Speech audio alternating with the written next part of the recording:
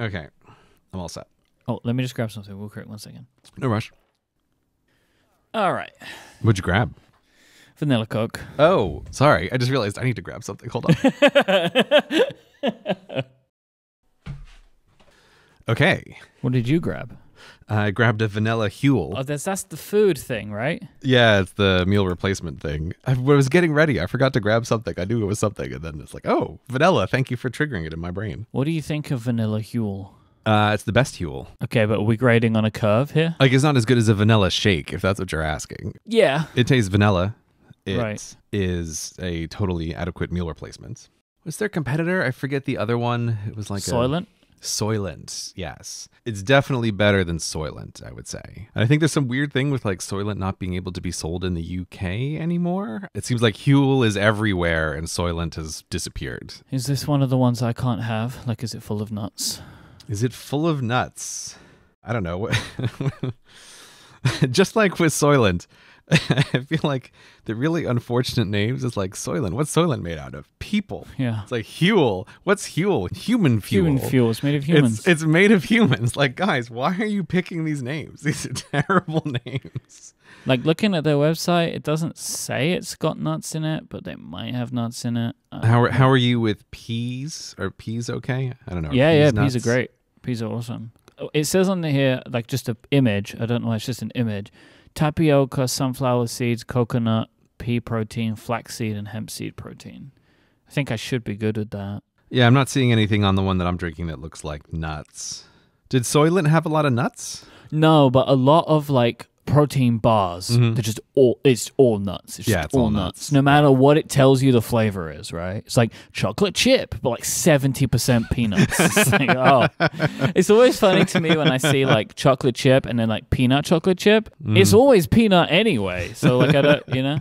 But I found, I don't remember, but years ago, like I found a company that was their thing. Like, we make protein bars without nuts in them. Mm-hmm. So the Huel, right? Does it fill you up? It totally acts as a meal replacement. Okay. I think the biggest disadvantage is it's higher in carbs than I would like. 26 carbohydrates per individual little drink. It's a bit high on the carb side if you're trying to do something that's keto to have more than one in a day.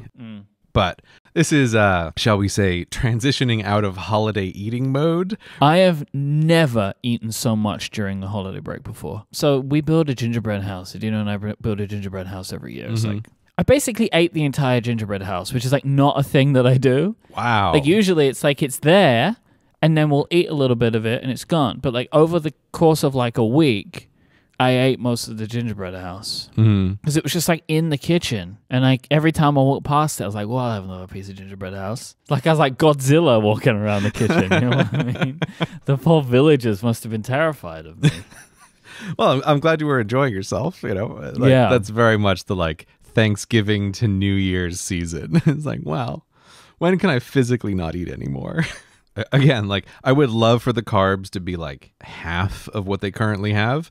But compared to eating gigantic bowls of pasta for dinner, it's very, you know, it's like, oh, we're already way ahead. It's like, oh, how many carbs per meal 3 weeks ago? I don't know, 100, 200 carbs per meal. It's like, okay, so 26 is a great improvement. I like to make a recommendation for you for like a thing that I like, which is kind of in this vein.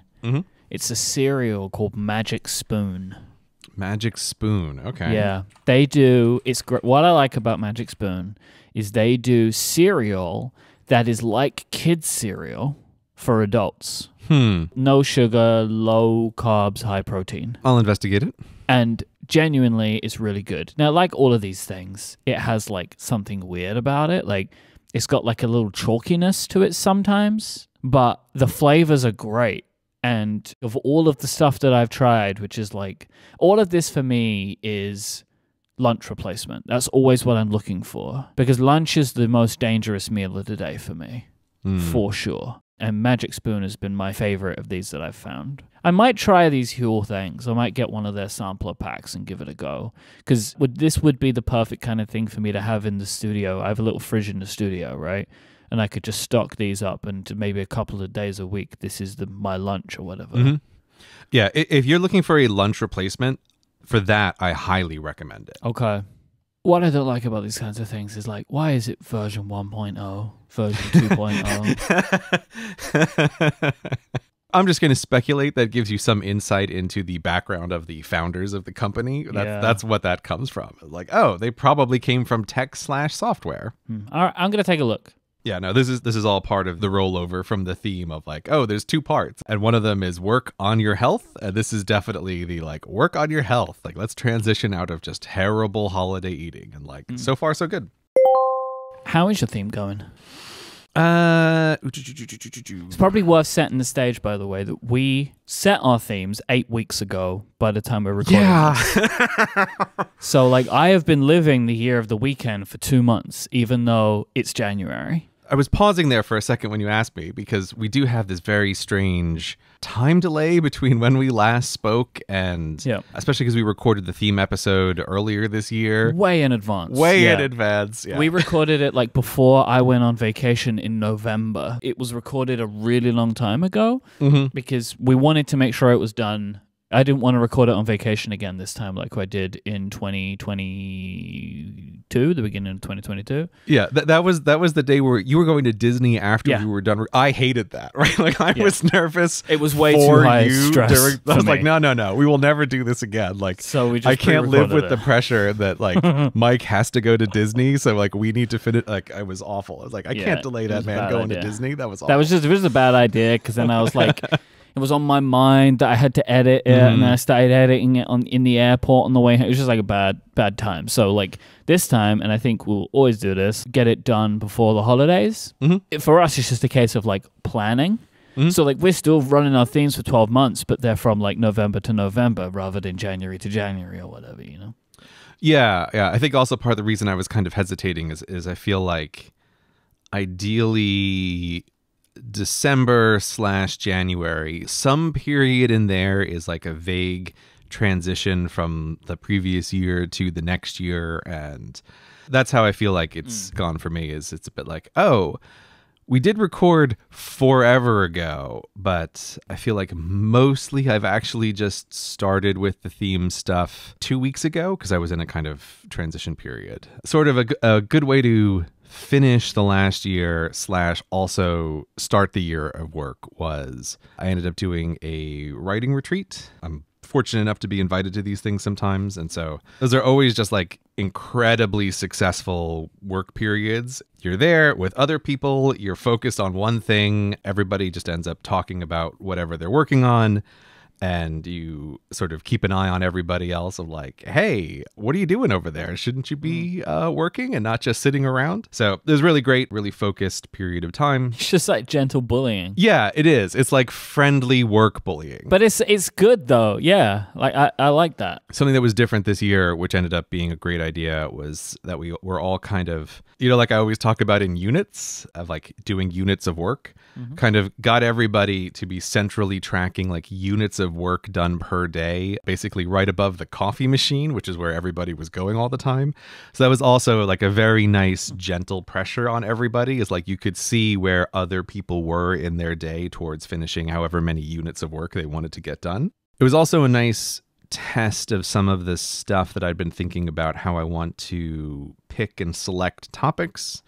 Some of the things I was working on were correctly constrained in terms of like how big can this project get, or like how many things am I working on at once.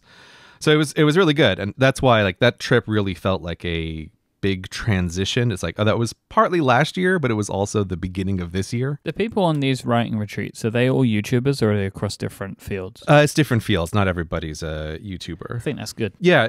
I think that makes the most sense or something like that, if you can get a mix of professions. Yeah. The trick to those things working well is it matters that everybody does the same kind of thing, but it doesn't matter that you're doing it in the same medium. Writing is writing, right? Whether you're writing a YouTube video or a TV show or a movie or a book, like you're still writing. When I get invited to these things, I do try to say yes. They always end up being just very productive periods of time, but they're also just incredibly draining because you can't maintain like the 10 days of just constant focus on the one thing at this high level for forever. But that's why it was nicely planned right before my Christmas break. And flying home, the whole airport was like a plague zone. I don't know what was going on this year, but coming through that airport, I felt like I was in a horror film. Everywhere I listened, it was like coughs and sneezes. It's like Flumageddon, man. It's been this holiday season seems to have been a bit of a nightmare. I feel pretty fortunate that I have escaped any kind of like even just sniffles because just it feels like everyone's sick with something. Right? Yeah. It's bad. Yeah, it was real bad. And I was in that airport of like, I'm not getting out of here alive. Right? Like, there's no way. And sure enough, 24 hours after getting home, I was like terribly sick for a couple of weeks with like a low-grade flu, which I'm choosing to interpret as a final last thing from 2022. And that like closes the book on the terrible year of health. It's like, oh, one final thing is Christmas and New Year's was kind of very low-key from being super sick. But yeah, so that aside, I'm pretty happy because I've been slow to getting back into work, but I've been, now that the holidays are officially over and I'm back to regular normal health, I've been sort of pushing hard on the like work on your health part of the theme. And that's partly why I was drinking the Huel now. And it's like already lost a bunch of weight. I've been back into doing regular exercises, put on some muscle.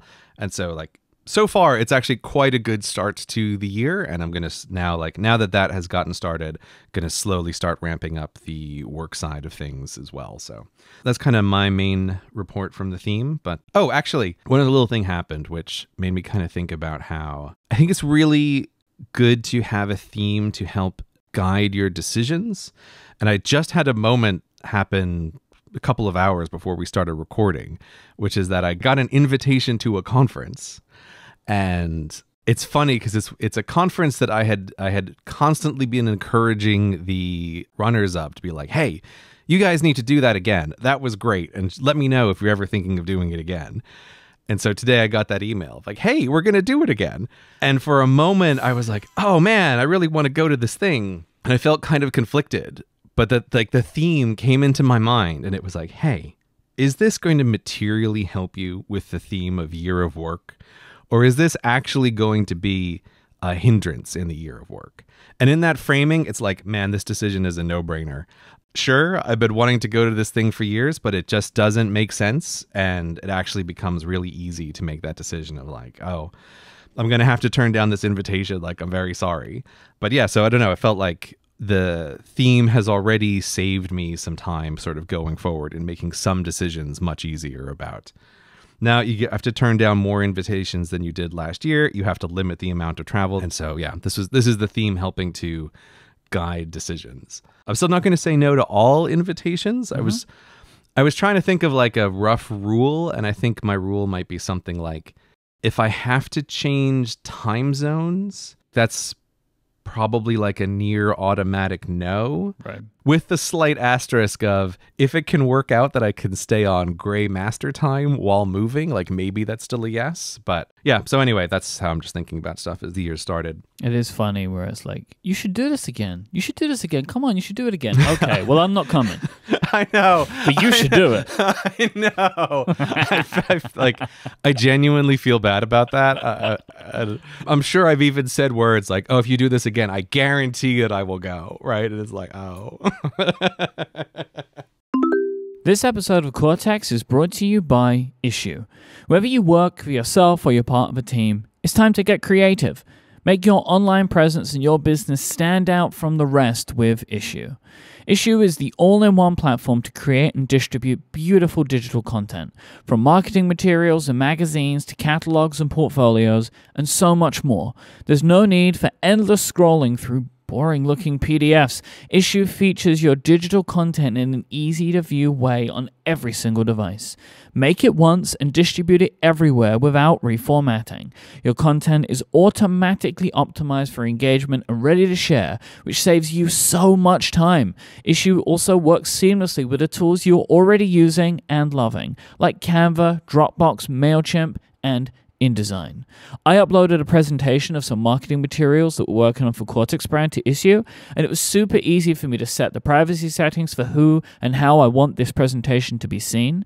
It was really easy for me to be able to preview exactly how my content was going to look, and at the end of it gave me a super shareable version of this presentation that people could see without me needing to download or upload or share some file. It's all on the web and viewable on every single device, so it's super convenient for the people that you're sharing it with.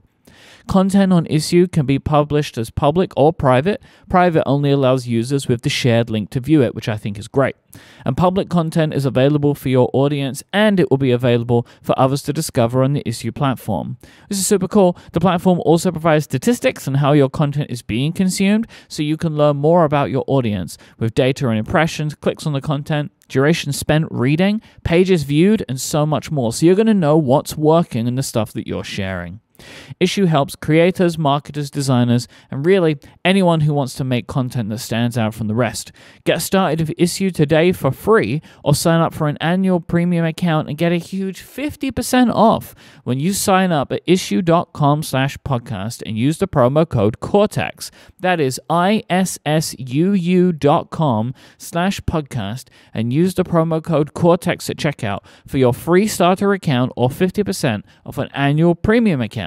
One more time, that is issue.com/podcast and the promo code Cortex. Our thanks to Issue for their support of this show and Relay FM. How's your theme going so far, Mike? You know what? I'm very happy. I feel like I have so far picked the perfect theme for me this year. Oh, yeah? Well, one thing that happened, I guess, since we last recorded is I suffered 2 injuries, which is... I mean, really, I look at it as kind of hilarious. And Injuries are not hilarious, Mike. well, I mean, it's like one of those things where you look back and it's just like, I can't believe this happened to me kind of thing. It's retroactively hilarious. I sprained my ankle pretty bad a couple of days before we took that vacation that I was talking about, which was very upsetting because it felt like that was finally my reward for what was overall a very bad year. Mm-hmm. And that just added onto it. But through the help of my wife and a mindset change and thinking about weekend, I had the best vacation I've ever had. Oh, fantastic. Great. Because I ended up prioritizing relaxation and recovery. Oh, good, good. And so we just basically did really nothing, just like really just relaxed, enjoyed ourselves, you know, sat by the pool, ate good food, like that kind of thing, which is, it was so needed and so wonderful. So that felt really good. Then, because of the ankle sprain, I wasn't working out, and then I think that weakened and exacerbated an existing injury that I have in my back, because I went back to the gym and immediately threw my back out like 3 days before Christmas, which is a thing I'm still dealing with now, and I think is going to be around for a while. But in these situations, they are very frustrating.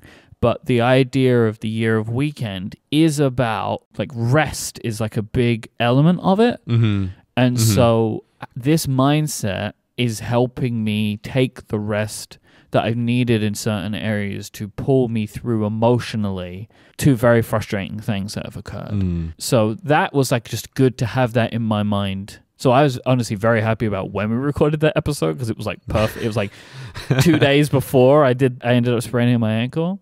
But me and you were texting over the break a bit because I had found out you were sick and you had found out about my back through our wives. And I think I texted you on Christmas Day and was said like that I felt bad for you, but at least it's like one last thing into 2022 about being sick before 23 starts, right? That's what we were talking about, which is just kind of like a funny way to look at it. Just tuck it all in to 2022 and forget about it. Yeah. It all counts as 2022. And now that's the past. That's the past. The past doesn't exist. The past isn't real. So it's, poof, away it went.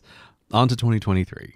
So my fitness for 2023 is going to change a little bit as I'm now like having to think about the midterm of the back recovery. And I've seen a specialist and gone through that whole thing. And, that's just a thing I'm now going to have to start dealing with again, which is fine. I've done it before.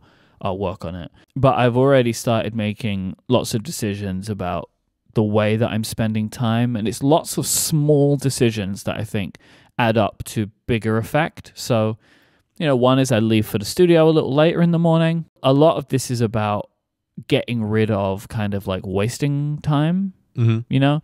So like even if it is the case of just like I stay home and hang out, I stay home, play video games, like, but just there being more time at home, less time at work, and kind of like further trying to separate those things and create that structure. And then similarly, when I'm done for the day, leaving. Like not just like hanging around and finding other little things to do. And this is also in conjunction with scheduling changes and trying to group more things together. So it's less of one thing at the studio days, If I've got one thing, I'll make sure that if I've got something else coming up, I'm also going to slot it in that day. Not perfect on this yet, and it's going to take work, persistence, and difficult decisions. There are going to be things that I'll turn down, or I will need to be difficult with people, that kind of thing. And one of the things that I'm starting to realize and I'm working through is like most of the people that I work with, the difficulty can be harder on me because of time.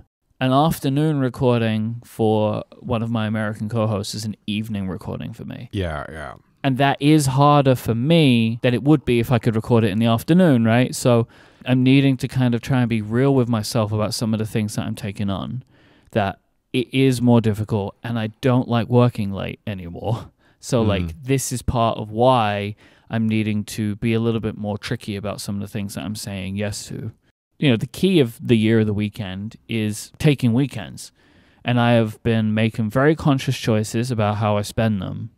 Like I have a task in Todoist every Thursday that's like, what's your weekend? Do you have a full Saturday and Sunday? Are you going to be working on one of those days? If you are, what will you be doing next week to make up for that time? That's been really good because it's just making me think about it.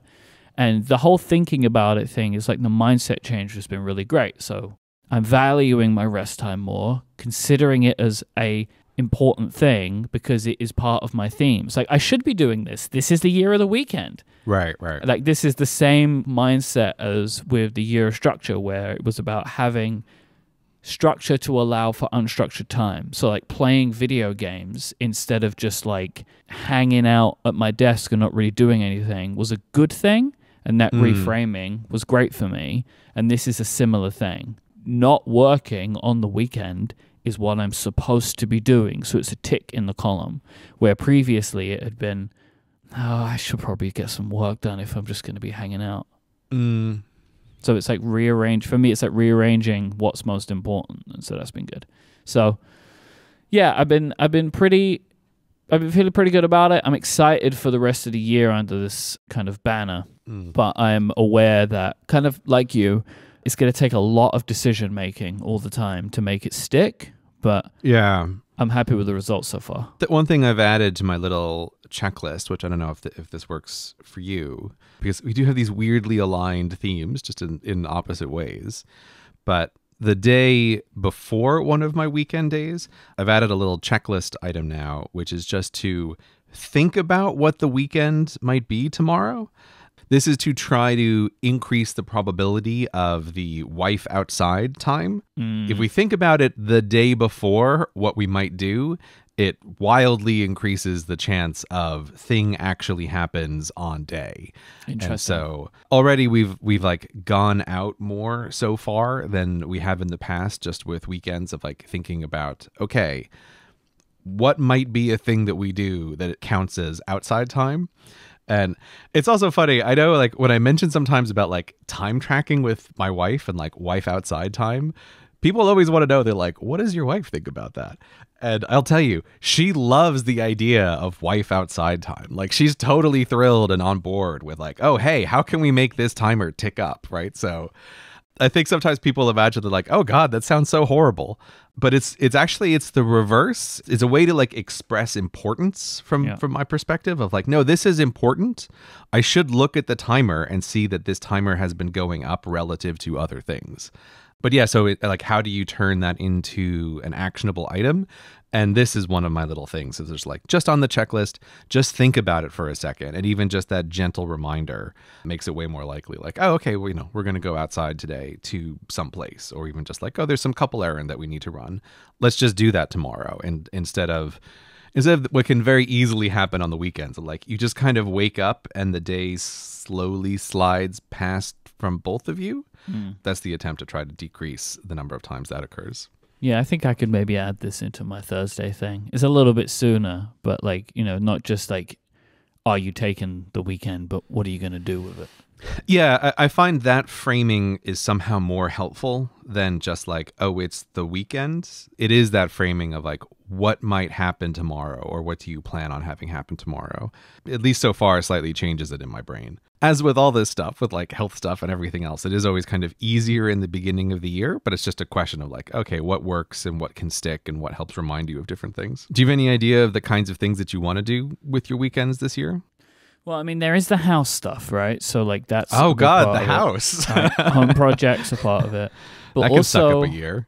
I think for me, especially on the weekend days, I think would be good times to arrange activities with friends, especially those friends that I have that have more flexible working times, which I do. Mm-hmm. But even then, it's like, because one of my biggest issues is for my friends that have regular jobs here, they do 9 to 5s. I never have evenings free. So like if we want to go out and get a drink or a meal or whatever, I'm always, oh, I can't do it. And like, so that's something else I've been thinking about in these days that I'm taking as weekend days. It's not just the regular daytime. It also means that evening could be free as well. So this is something that this is going to take a lot of work and focus from me on like doing this. And I want to be for, in a lot of my friend situations, someone who is pushing and like making the plans happen. But that's something I'm not naturally good at. So that is a muscle I need to strengthen. Yeah, I have no ability to help you there. Oh, I know. Well, it's why me and you so seldom see each other, is because we are both very bad at this. Yeah, we're really bad at this. But so your idea is you want to try to be more proactive about that for like you be the person who causes things to happen? That's the hope. Yeah.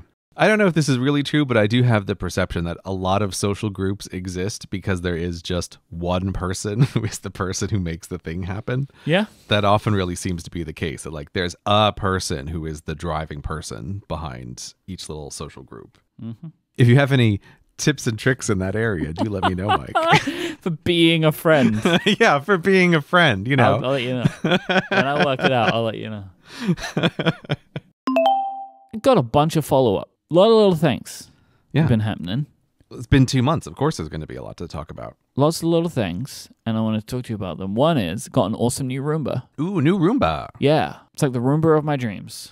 Okay, let me check it out. It's called the Roomba Combo. Roomba Combo. Okay. It vacuums and mops. Oh, intriguing. Now, it is not as advanced as their, like, because iRobot, the Roomba company, have a mopping robot, right? Which I don't know if you've seen it. It's like a full-on sprays water out, cleans up after itself. Like this, the Roomba Combo has a mopping pad that follows the Roomba, basically, like it's behind it as it's moving around. But it has liquid in it, so the Roomba will vacuum, but as it's moving forward, leaves a trail of liquid behind it and then mops it up afterwards. And you can put like a cleaning solution in it. But what makes this Roomba Combo so good, and I was watching some reviews of these things. There's a great YouTube channel called, I think it's called Vacuum Wars. It's so good. My friend Tom, like Thomas Studio Neat, turned me onto this. It's like, it is an incredible YouTube channel. The guy just reviews all the vacuums. It's just like very good. As always, like my first reaction is like, how can that possibly be? And then it's like, the pen show, right? Everything is a world unto itself. I mean, Vacuum Wars has 266,000 subscribers and gets between 10 to 200,000 views on videos. Because it's like, I love it. This is the person who knows all the vacuums. Like, they have all these testing environments that they set up, right? Like, they have these boxes, and he sprays different types of like food down and like watches them. It's very good. But the Roomba Combo, one of the things that makes the Roomba Combo good, because there are other robots that do this, like joint thing, is the mopping pad can be lifted and lowered for when there's carpets or rugs. And this is combined with, great, I don't know how old your Roomba is now. My Roomba's pretty old. My Roomba is like 5 years old or whatever. Yeah, no, my Roomba is due for a soul transfer soon, so I've got my eye on these things. Yeah, The Roombas have gotten so good because now they have cameras in them, and this camera, and it has a light on it too, so it lights its way. I was like, it has a little flashlight. I just saw that. It lights its way and goes out, and like they have brains in them now, right? And they like one of the things that I'm so impressed with. Well, I have a bunch of things I'm impressed with. It's like one, it detects the rugs and knows where the rugs are, so it won't mop the rug. It does not bump into stuff as much. One of the things that was always so funny is our old Roomba, Robbie, when cleaning around the dining table, it was just a nightmare. Bang, bang, bang, bang, every chair, everything. Rambo, the new Roomba, doesn't bump into the table because it knows it's there. And it also does all this stuff where, like, again, Robbie expected that all the rooms never changed. And if anything changed, he'd get a bit confused. Where Rambo expects things to change. And so, like, has the map, but is willing to see what's going on. And, like, if something changes in the room, it's not like if it doesn't clean that area. Like, he can see something's changed in the room and will go around and clean it. And now as well, once he finishes the job, sends you a report, and the report has pictures in it of, like, what is this obstacle? Like, is this a permanent obstacle? Oh, I see. Okay, so it's asking you, like, hey, I ran into a thing. What is this thing? Interesting. Including cables. So Rambo does not chew up cables like Robbie used to. Yeah. And, like, recognizes the cables and is like, what's going on here? Also, something, this might be good for you, I don't know. Probably you wouldn't need it, but it's for pet people. They've seemed to have done so much work on detecting animal droppings. None of the dogs who stay with us. I know that in the Gray household, this could never be a problem. That's never how that works. Yeah. They are very well trained. We clean their paws before they can come back in the house. It's a whole routine. The cleanest dogs in England. I've seen the cleaning. I've seen the dog cleaning after walks. It's very intense. But these Roombas empty themselves, which is so good. Old Roomba, old Robbie, we had to empty him. But they have these bases which have an extra vacuum in them, right? And it apparently it can do like empty it like 60 times or something before you would need to empty the base. Which is also very good. And then you can also do it will do a map of the floor plan. And then in the app, you can delineate rooms, even if it's an open floor plan, like make zones and name those zones. So then you could say, go and clean the kitchen. And you'll drive out, clean the kitchen, go back. I can't believe how much better these products have gotten in the last 5 years or whatever. It's kind of incredible. Like the leaps, the difference between Rambo and I love Robbie. He's part of the family. Robbie's not going anywhere. He's going to go upstairs, right? And Robbie's going to do upstairs. But Rambo is like, he's got a big brain going on in there. He's a smart guy. Yeah, no, it looks interesting. I think the test that I would want to do is we don't really have to worry about the pet accidents, but the pet toys are the big problem. And like one of our dog guests was very sad because his bone had disappeared the other day, and it's like, oh, I found it in Roomba, right? It's like Roomba had sucked it up. Oh, this is where your bone went. I'm so sorry. Here's a brand new one. I've seen in the Vacuum Wars video, like it's not perfect, right? Like it will grab things, but it seemed very good. Like he was doing it with toys and stuff, and most of the time it's like going around them. So yeah, that's what I'm curious about. Yeah, I don't know. I have to put this on the consider list. I think that base for us is a little bit tricky because we don't have a great spot for a base. You don't have to do that. Oh, is that optional? Yeah, it's optional. It's an optional additional purchase. Oh, okay. I thought that because whatever it was, their last one had a base, but like it wasn't optional. It had to work with it. But if there's a not base option, we might consider that. Yeah, I believe you can get one that's just a regular charging base, not the like big vacuum charging base. One of the things we absolutely love is when it's Roomba's time to vacuum. We have ours just perfectly hidden right under this little cabinet in the kitchen that is just barely taller than he is. And so like it is so cute to watch him like back up and come out and then like go back in after he's done. It is never not funny to watch. Like we just, can't not look at it for a second. But that's partly just a space constraint that we just don't have anywhere to put a real base like that in the house. So yeah, that's interesting. So you can. The one I have is the J7 combo, Mm-hmm. but the difference is one has the base and one doesn't. I've got to think about it. It might be time for Roomba upgrade. This looks very interesting. I wanted to ask you if you had played around with Obsidian Canvas. Oh no! I saw that this came out. I think this is for anybody who's listening and uses Obsidian. This might be an interesting tool to try. This looks like a bit like some of the tools that you use sometimes, of just like you have a more flexible workspace where you can connect a bunch of different text boxes and images with lines. It's just like a digital whiteboard is the way it looks like. But what I like about the look of this, so I've been eyeing this, Gray. This is the first time. No, wait a minute. What do you mean you've been eyeing this? Time okay. I have ever looked at Obsidian and could see myself there.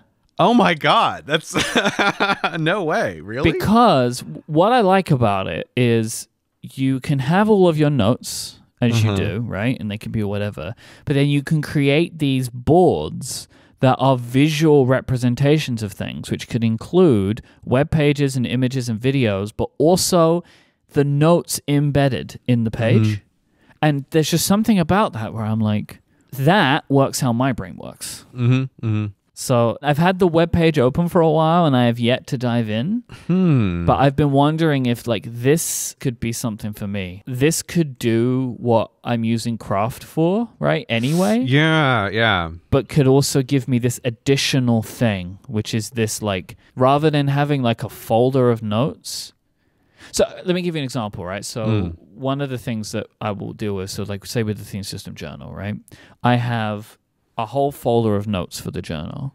But if I'm planning something new, right, like let's imagine that when I did the new layout, the 2.0 layout, right, which is what's in there now, I had my drawings, and then I had manufacturer's information, then I had pricing information, and all that kind of stuff. Now, I could imagine having a like 2.0 board that had all of that just visible in one place. And I like that instead of looking at just like a list of notes in a folder, I could just see them all. So like I could need one piece of information, I got it here, I got another piece of information there.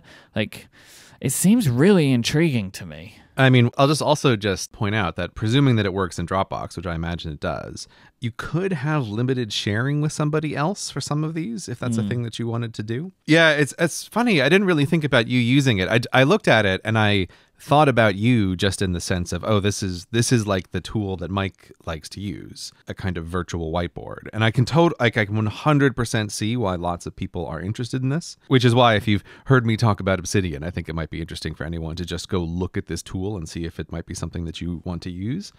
But I literally haven't opened it or tried it on my Obsidian install because this kind of thing just isn't for me. This is not the way my brain wants to organize information. Yeah. I'm much more like the thing that I want, and that I think the maximum version of this, which Obsidian does, but it's like the Rome research version of this, where you have a kind of everything is a bullet point in a list, and you can like indent, outdent, or like open and close different levels of that bullet pointed list. That's what I use Obsidian for, and that's always kind of the way my brain works. Is like I want to have this, and the arranging things in arbitrary space on a whiteboard, it just has never really worked for me. But I do think it's a very smart move by the Obsidian developers to add this other tool. Oh, now they must capture like 95% of the way people want to organize random notes. You fall into these two camps. Do you want it more visual, or do you want it more just purely text-based? I mean, look, I'll just say, Mike, if you ever want to play around with Obsidian, I am more than happy to help you get set up with it, if that's a thing that you want to do. Maybe, actually, because only reason, because it's been out for a while in the beta at least. I think it might be in the shipping version now, since I first looked at it. It is in the shipping version. Okay. Yeah, it's released in the shipping version now. Because this went in, again, how long it's been, this went into my show notes document when they had it in like their first kind of open preview of it. Yeah, I only found out about it through the changelog updates to the shipping version. And and with Obsidian, I'm like, please give me the stable only branch. This is not the time to use your beta software. Yeah. But like I feel quite intimidated about starting. Yeah.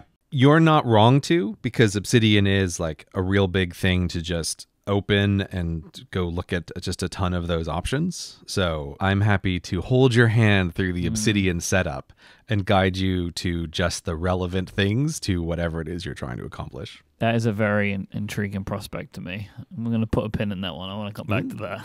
Because I need a guide, and then I'll be fine. I will be your Obsidian guide. This episode is brought to you by Fitbod. Hey, it's a new year, typically a time many of us are thinking about changing up our fitness plans. Maybe you have fitness as part of your yearly theme. So I'm super pleased to let you know that Fitbod is both an easy and affordable way to build a fitness plan just for you. Fitbod has a really smart algorithm built into their awesome app that learns about you, your goals, and your training ability. This is going to create a custom dynamic program based on your experience and any equipment that you have, all in their app, making it incredibly easy to learn how to perform every single exercise. Personal fitness isn't about competing with other people. Don't look to others and try to do what they do. You need something that's going to work just for you, because that's when it sticks and you're going to see the results that you're looking for. Everybody has their own fitness path, which is why Fitbod uses data to make sure they customize things to suit you exactly. They have powerful technology to understand your strength training ability. It studies your past workouts and then adapts to your available gym equipment, and your training plan will maximize fitness gains by intelligently varying intensity and volume between sessions. Because overworking some muscles while underworking others can negatively impact results, which is why Fitbod tracks your muscle fatigue and recovery to design a well-balanced workout routine. The Fitbod app is so simple to use, with over 1,400 HD video tutorials shot from multiple angles to make sure that learning every exercise is a breeze. I find this to be so important, so I make sure that I'm feeling confident in the new exercises that I'm trying out. Fitbod also integrates with Apple Watch, Wear OS smartwatches, and apps like Strava, Fitbit, and Apple Health. Personalized training of this quality can be expensive, but Fitbod is just $12.99 a month or $79.99 a year. But you can get 25% off your membership by signing up at fitbod.me/Cortex. So go now and get your customized fitness plan at fitbod.me/Cortex. And you will get 25% off your membership when you do. fitbod.me/Cortex for 25% off. Our thanks to Fitbod for their support of this show and Relay FM. We had mentioned the pens that we collaborate with the aforementioned Studio Neat on, the Mark 1 pens. Oh, yeah. We mentioned them before. They weren't in stock. They are in stock now. So if you go to cortexmerch.com, we have a small number and we're ordering more. I'm hoping to try and keep them more in stock now. So if you heard us mention it, and you heard us say we don't have none to sell you, we do currently have some to sell you. So you can go to cortexmerch.com and you can see it there. Well, you should be able to. Again, the numbers are always limited, but as of right now, we have them. I was just trying to remember, like, wait, why did we mention that we have pens that you couldn't buy at the time? But it was the theme episode. We were reviewing, like, what had been going on and talking about, we have this product that we never talk about because it's very hard to keep it in stock. Mm-hmm. We were just having that as part of the theme review of the year. But yes, I love these pens, and we definitely still are in that difficult to keep in stock phase with it, a bit like we were with the journal years ago. So go check it out right now at cortexmerch.com. Limited numbers, hopefully slightly less limited this time, but we'll see how it goes. I have some scripts for you. What do you mean you have a script for me? I have asked ChatGPT to write 3 cold opens for the show. I mean, Mike, how can you just jump into something like this? You don't even want to tell the people what ChatGPT is. I can't, right? Like, I don't think I have the ability to do that. I don't have the words. Maybe you have the words. I don't have them. Okay, wait. Before you talk about the script, I went back and I listened to the last sort of in-time episode we did, which is 2 episodes ago, before the themes episode, before the state of the apps, when we were just having a regular Cortex and talking in October. We both made a joke at the end about how we had 2 episodes about AI art in a row and like how fast and suddenly all of this thing was coming online. And at the end of that episode, we realized, we won't be able to have an in-time episode until January. And we were like, oh my God, what on earth is going to happen between now and January? And I feel like, man, we did not have any idea what was going to happen. I literally think what happened was like day zero for the whole of the internet suddenly becoming aware that AI is really a thing. It was early December. This tool called ChatGPT was released, which is like an AI chatbot that you can talk to. And this is the thing that I'd said it many times during our AI art episodes, where I kept talking about how like the AI art is cool, the language models are scary. But it was always kind of hard, like I was just saying a thing because I had seen private demos behind the scenes about some of this stuff. And it's a bit hard in that scenario to like try to convince people. But it's like, oh no, like the language models are now very public and people can play with them and talk to them and see what they can do. And I happened to be at home with my parents the day it came out. Boy, was that an interesting day on the internet. And I was showing my parents this kind of tech demo of like, look, there's this thing you can talk to and it will respond in very smart ways that you wouldn't expect. You can ask questions of it and it can give you answers. You can ask it to do all sorts of tasks and it can complete them. So yeah, ChatGPT is like the first public-facing, actually useful in some circumstances, language model that people can play and test with and see. So that's the background just in case someone hasn't heard about it and hasn't messed around with it. So now tell me, what did you ask ChatGPT to do in terms of a script? What I wanted it to do was to give us a cold open intro for the episode. So the thing that happens before the doodling, which very frequently in the show's history has had some kind of conversation about microphone issues. Well, yeah. So I asked it for prompts in these areas. One of them was write a cold open intro for the Cortex podcast featuring CGP Grey and Mike Hurley. Ensure there is some conversation about issues with microphone setups. That was the first one. I had to, this wasn't the first one. I asked it a couple of things before and it kept talking about brains. So I had to kind of bring it around again. Do you want to read through these as the AI has written them? Well, I don't know because I feel like the one I'm looking at that you have in the show notes is just not very good because that's why. So I have three. I think these three differ in their goodness. Okay, so here's the first one. So Mike and I will be performing our roles as written for us by GPT. Begin scene. Hey everyone, welcome back to another episode of Cortex. I'm CGP Grey, and with me as always is Mike Hurley.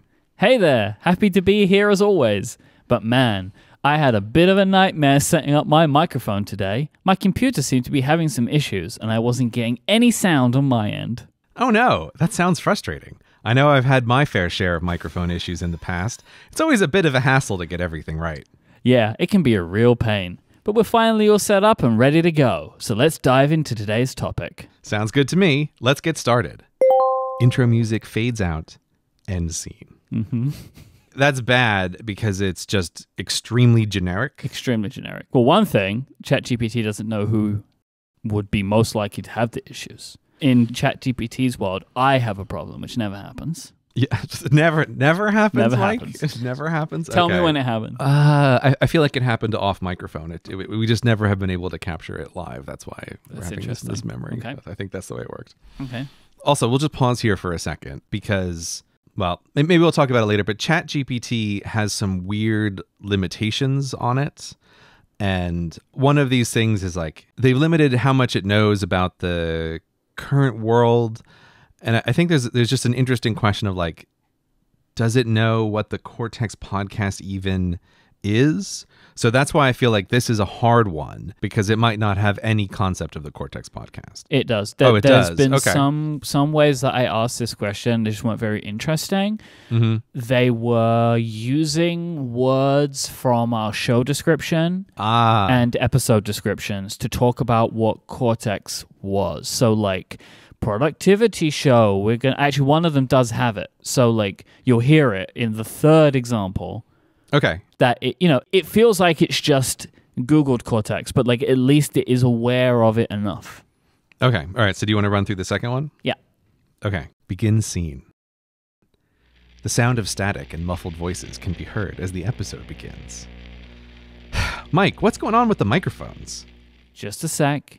Let me check the connections. It's always something with these microphones. Welcome to the Cortex Podcast, where technical difficulties are just another part of the show. I guess you're right.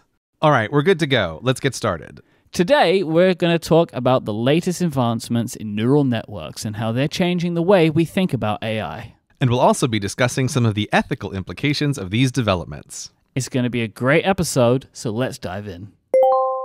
The sound of intro music begins to play as the episode officially starts. So there's also stage directions in this one, which just threw me in the middle of it. I didn't read them out loud, but it's like more static and muffling. The sound of the microphones being adjusted can be heard. It's also telling us to laugh, which is also weird. Yeah, so it's giving us emotional instructions like CGP Grey, brackets, frustrated. Mike, what's going on with these microphones? Mike Hurley, calmly, just a sec. Let's check the connections. So this again is like, I think we need to just pause here for a moment, because even this is kind of mind-blowing when you start playing around with it to realize like, oh, I can type into a machine, give me a script for a podcast, and it does spit out like, this is as stage directions or more like closed captions, right? Here's the person. Here's the sound that's taking place in the background. Here's what they're saying, like alternating the dialogue between these two people. Even here, just a little bit, one of the bigger deals that you can see is it understands the previous state of things, which was always a limit with the older tools like GPT-3, which is why they were never very impressive, is it would just like respond to the previous sentence and tell you something, and that was it. Whereas here you can just be like, just keep writing a conversation and it will keep track of the state of the conversation. Like the conversation can progress and respond to itself in all sorts of ways that it couldn't before. So do you want to go through the third conversation here? Yeah, I think this is the best one. I gave it a little bit more. Okay. My prompt was, write a cold open for the Cortex Podcast with CGP Grey and Mike Hurley. They are having microphone issues as always. At the end, they say levels. Oh, okay. All right. Okay. Begin scene. Sound of microphone feedback. Oh, here we go again. Yep, it's just another day at the Cortex office. Can you hear me now? Not really, no. All right, let me adjust the levels here. Yeah, levels. Levels are key. Okay, I think we're good now. Finally. Welcome to Cortex. I'm CGP Grey, and with me as always is Mike Hurley. Yep, and we are having microphone issues, as always.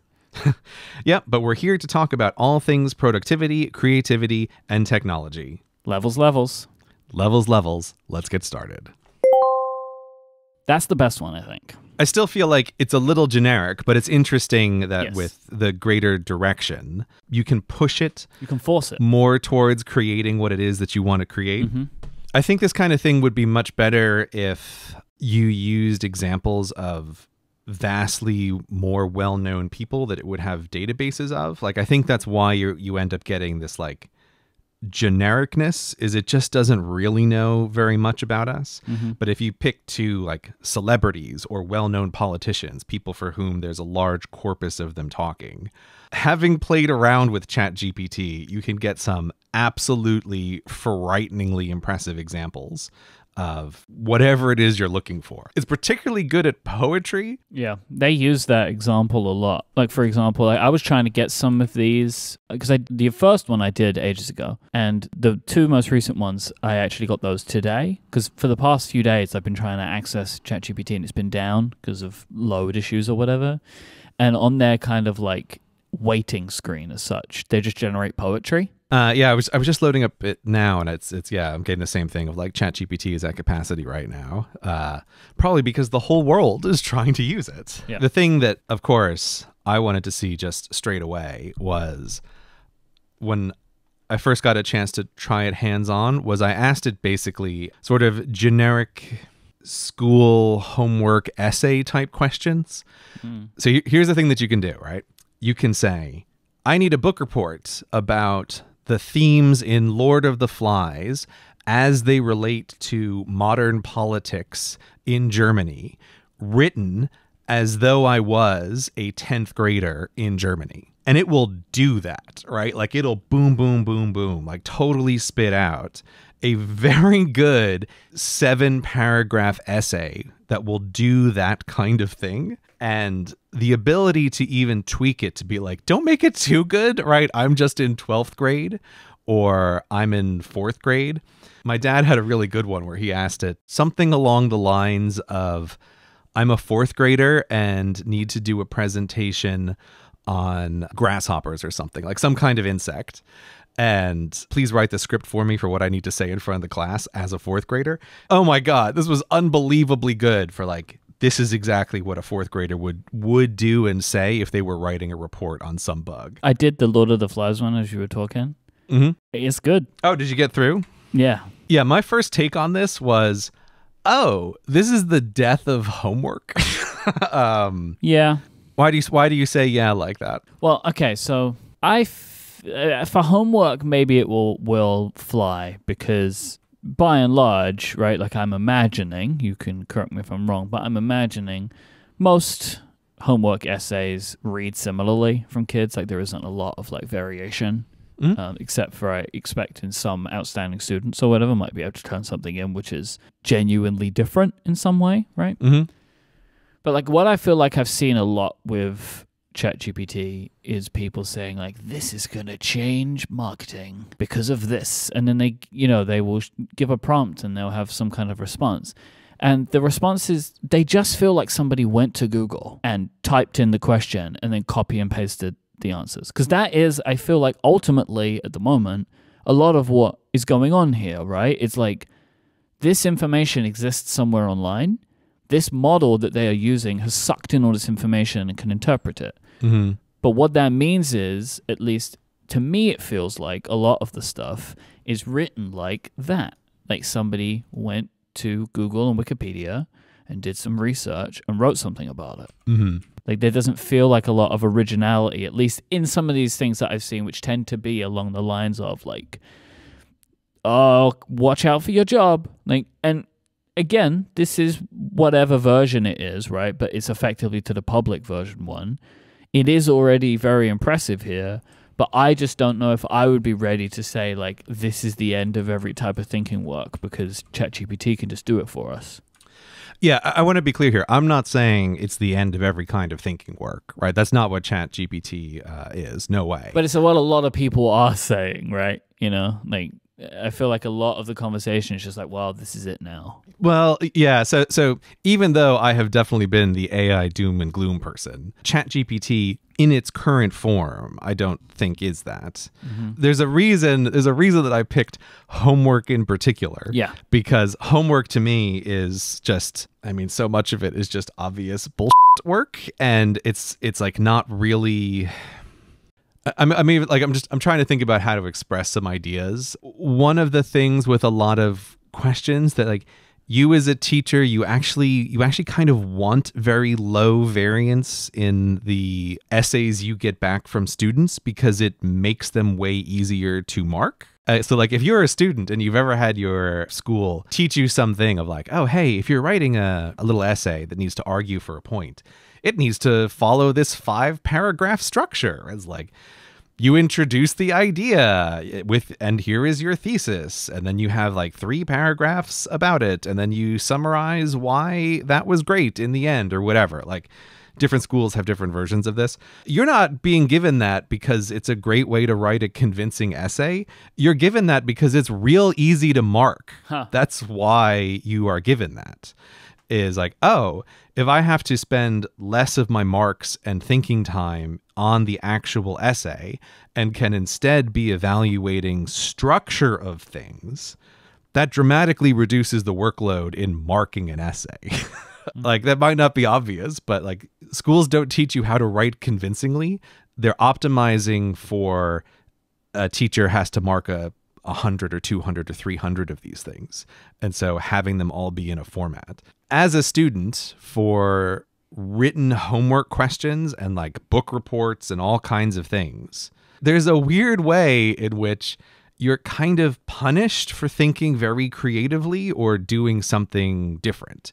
You need to have something that just like fits in the pipeline and in many ways, you're kind of optimizing for not catching the teacher's attention. And that's why I think like ChatGPT is like, oh my God, it's the most perfect tool for this. Yeah. That's what's going on here. The fourth grader grasshopper thing, by the way, is awesome. Oh, okay. Can you want to read us a little sample? I still can't get through. Hi, everyone. Today I'm going to talk to you about grasshoppers. Grasshoppers are really cool bugs that you might see in your backyard or at the park. They're green and have big legs, so they can jump really far. Grasshoppers eat plants and leaves, and they have big jaws that help them chew up their food. They also have big eyes, so they can see where they're going when they jump. This is my favorite part, though. Grasshoppers lay their eggs in the ground, and when they hatch, they look like little mini grasshoppers. They grow bigger and bigger until they become adults. That's it for my presentation about grasshoppers. I hope you learned something new and cool about these bugs. Thanks for listening. That's great. That really is like a fourth grader. It's great, right? Like including the hi everyone. Like yeah, it's great. Do they look like mini grasshoppers or do they look like larvae? I don't actually know. But that seems like something a kid would say, right? Totally. Yeah. That's a perfect kid sentence. Yeah. And like you totally can get really creative things out of this. Okay, so here's one of the issues that I've had with what's happened with ChatGPT when it came out is if anyone's listening to this show now and they're like, oh, I haven't heard of this thing before, let me go try it. The version that you're going to try is almost certainly less interesting than the version right now that Mike and I are talking about. And it's definitely less interesting than the one that went out on launch day because I have a feeling that the people behind ChatGPT were quite surprised by like the entirety of the internet trying to get this thing to do everything on one day. And it became very clear that they were like live coding in more and more restrictions on what it would do or what it wouldn't do or what it would say or what it would not say. And so it was very fun to be on the internet on launch day where you could where people were doing all sorts of things to like trick it or try to get around its restrictions. And it was super interesting that first day. And I've been using it since, and it's clearly become less interesting and much more formulaic with a lot of stuff. I mean, it was also a little bit more depressing too, right? Because there was so many biases based on what the internet was pulling in. Yeah, but like what these systems are is they're like here's my problem. Like, so when people describe how these things work, you talk about, oh, it's kind of producing like a statistically likely output based on the input of text. Mm-hmm. And I think that both kind of over and undersells the thing. Mm-hmm. You know, like there's a way in which people use that to dismiss it, where they go, well, there's no thinking that's happening. It's just you fed it a bunch of text and it's just giving you back what's in the text. It's like, yes, that's true. But I also kind of think that's what a lot of people are doing. Like, I really think a lot of people are very ChatGPT-like, where it's like, when you talk to someone, I don't know, sometimes you could feel more and more like, oh, I'm just talking with a thing that's giving me like the most probable answers in this conversation. I mean, or sometimes like I'm talking with the Facebook algorithm. Like I can feel that in talking to you. I can see where you get your news and I can see what is affecting you. And I feel like I am talking to a news algorithm in a person. Yeah.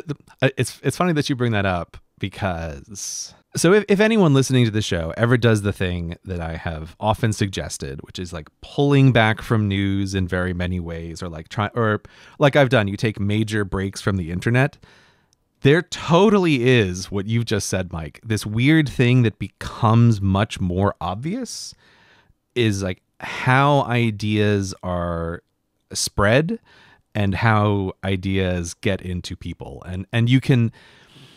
Like, you were aware of it before, but when you're really distant from things, it becomes very clear, like, oh, I'm not talking to a person, I'm talking to this news channel. And, like, that's everything that's in that person's head. Or like you said, oh, this is, like, I know what corner of the internet this person exists in, and I'm talking to that corner of the internet. Mm-hmm. And so, yeah, I think that's actually a really good way to describe the way ChatGPT works in person form. And... yeah, we can know that experience. So this is why I think it's funny when people use this to like undersell what ChatGPT is doing. And they're like, it can't be very interesting. It's just going to reflect whatever it's been fed. Yeah. But also, I think that's how brains work. Like, they reflect what they have been fed. So, like, this is not the slam dunk argument against this system being able to do things.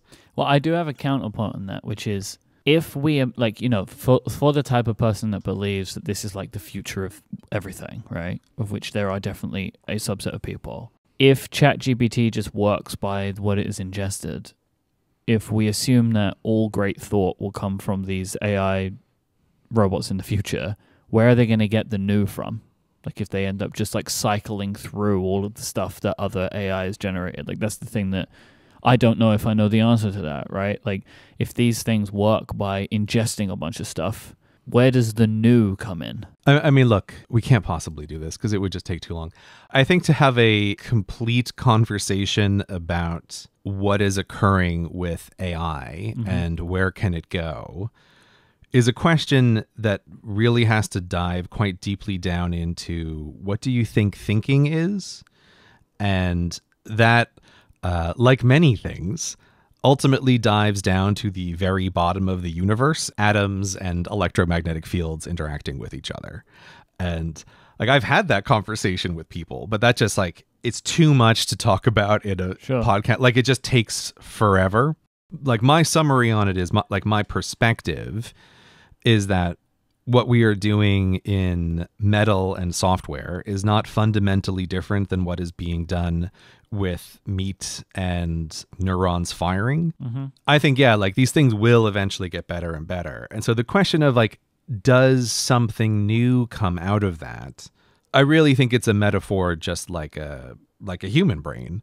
Human brains are just like ingesting the world that's around them, but they do still produce things that we think are new in some way. But like, as of right now, human brains are just way bigger than these, or I should rephrase that. It's not that they're bigger. I think the neuron numbers might actually be comparable, but they're significantly more interconnected than these systems are. I don't think it's impossible, but I don't think what I'm seeing right now tells me that it's possible, if that makes sense. Yeah. What I'm seeing right now is interesting. It does not tell me. I do not feel like I can draw a very clear line to original thought. This episode is brought to you by our good friends at Memberful, the easiest way to sell memberships to your audience, used by the biggest creators on the web to generate sustainable, recurring income while diversifying your revenue stream. You may have heard us talk about More Tax, which is part of the Relay FM membership program. Memberful is the platform that we use to power all of that. It makes it super easy for us to generate an extra revenue stream and deliver bonus content to our members. I really love Memberful. It has completely changed the way I think about content creation and our business here at Relay FM by giving us all of the tools that we need to create this content and make it available for our members. It gives us another form of income other than advertising, so we're able to kind of diversify our business that way. But I'm also super happy about how easy they make it for us to integrate with our Discord, for example, to make that really awesome for our members, and so much more that makes it really great for us to provide More Tax and the Relay FM membership program to people that want it and give them tons of benefits. Memberful makes this so incredibly easy with everything you need to run a membership program of your own. They let you do custom branding so it feels like it's yours to your members that are coming in. They have gift subscriptions, Apple Pay support, free trials, private podcast feed, and tons more, while leaving you with full control and ownership of everything that relates to your audience, brand, and membership. They have really great analytics. They just introduced a cancellation survey thing, so if people want to cancel, you can find out why. It's really awesome. They also have paid email newsletters that you can send directly through Memberful without needing to connect to a third-party email provider. You can even publish your paid newsletter content to a Memberful hosted members-only website, and there's no additional fee when you sign up for Memberful's Pro or Premium plans. If you're a content creator, Memberful can help you monetize your passion. Get started today at memberful.com/Cortex with no credit card required. That is memberful.com/Cortex. Go there now and check it out. This could be the start of something exciting. Our thanks to Memberful for their support of this show and Relay FM. So, okay, this might be a little long for the podcast, but I want to give you what was my best response with ChatGPT. Okay. And this was on day one. Okay. Here was the prompt. I said, write a fictional story about coffee beans. So here was the story. Once upon a time, in a land far, far away, there lived a group of magical coffee beans. These beans were not like the ordinary coffee beans that you might find in your local grocery store. No, these beans were special, each with its own unique personality and characteristics. There was the bold and brash Robusta bean, who always wanted to be the center of attention. He loved to boast about his high caffeine content and his strong, full-bodied flavor. But his boastfulness often got him into trouble, and he often found himself being ground up and brewed into strong, bitter cups of coffee that no one wanted to drink. Next, there was the delicate and refined Arabia bean. She was the most popular of all the coffee beans, with a delicate floral aroma and a smooth, sweet flavor. She was often sought after by the finest coffee shops and restaurants, and she was always in demand. But she was also very sensitive, and she didn't like being roasted too dark or brewed too strong, lest she lose her delicate flavor. Then there was the exotic and mysterious mocha bean, who hailed from the distant land of Yemen. He was a rare and valuable bean with a deep, rich flavor and a hint of chocolatey sweetness.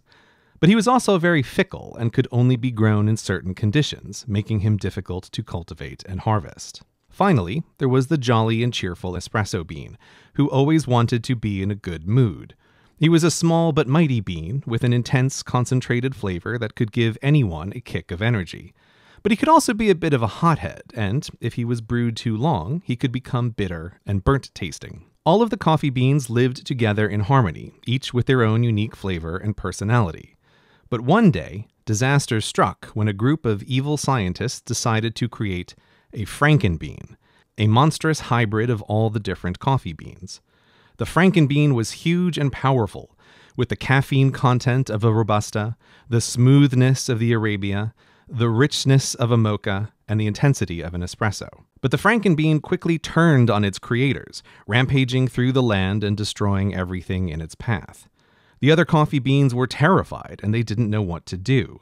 But just when all hope seemed lost, the bold and brash Robusta bean stepped forward, bravely facing down the Frankenbean and using his high caffeine content to defeat it once and for all.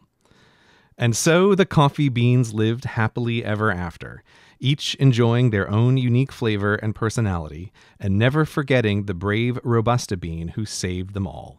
The end.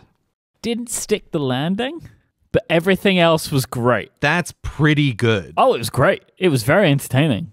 I thought it was very funny, too. It was a good story. I think that's a great example of pulling from things that exist, but also creating something new. That was much better than I was expecting for the prompt, write a fictional story about coffee beans. Yep. Now, I am very convinced that they have wildly turned down the ability of the thing since then, because I have not been getting similar kinds of responses when I use ChatGPT now. But this was like the day one, hour 6, while I imagine all the engineers were panicking of like, everyone's trying to break our AI system out of the box. Like, what are we going to do? So yeah, anyway, I feel like that could basically be a children's illustrated story as it exists. Like you said, it doesn't quite stick the landing, but I feel like it's there. I could totally see that as like a kid's illustrated storybook, 100%. That's the best result that I got out of ChatGPT when I was playing around with it on day one. And I think these things are only getting better, so I fully expect it's going to increase. One of the things that was very interesting was watching my father play around with it. And he got into a little loop of asking it for movie scripts around various topics. Write a script where Indiana Jones prevents a diamond heist, and that it would just like boom, boom, boom, put out whatever. And he was genuinely enthralled by reading them again on like the very first day, and so much so I could see like he just kept typing in like different movie scripts, and he's like, wow, it'll just like write the movie that I wanted to write. This is unbelievable. I think it is already there for some level of new creativity. It might not be amazingly new creativity, but I think it's doing something that's more than just like a kind of Google copy and paste.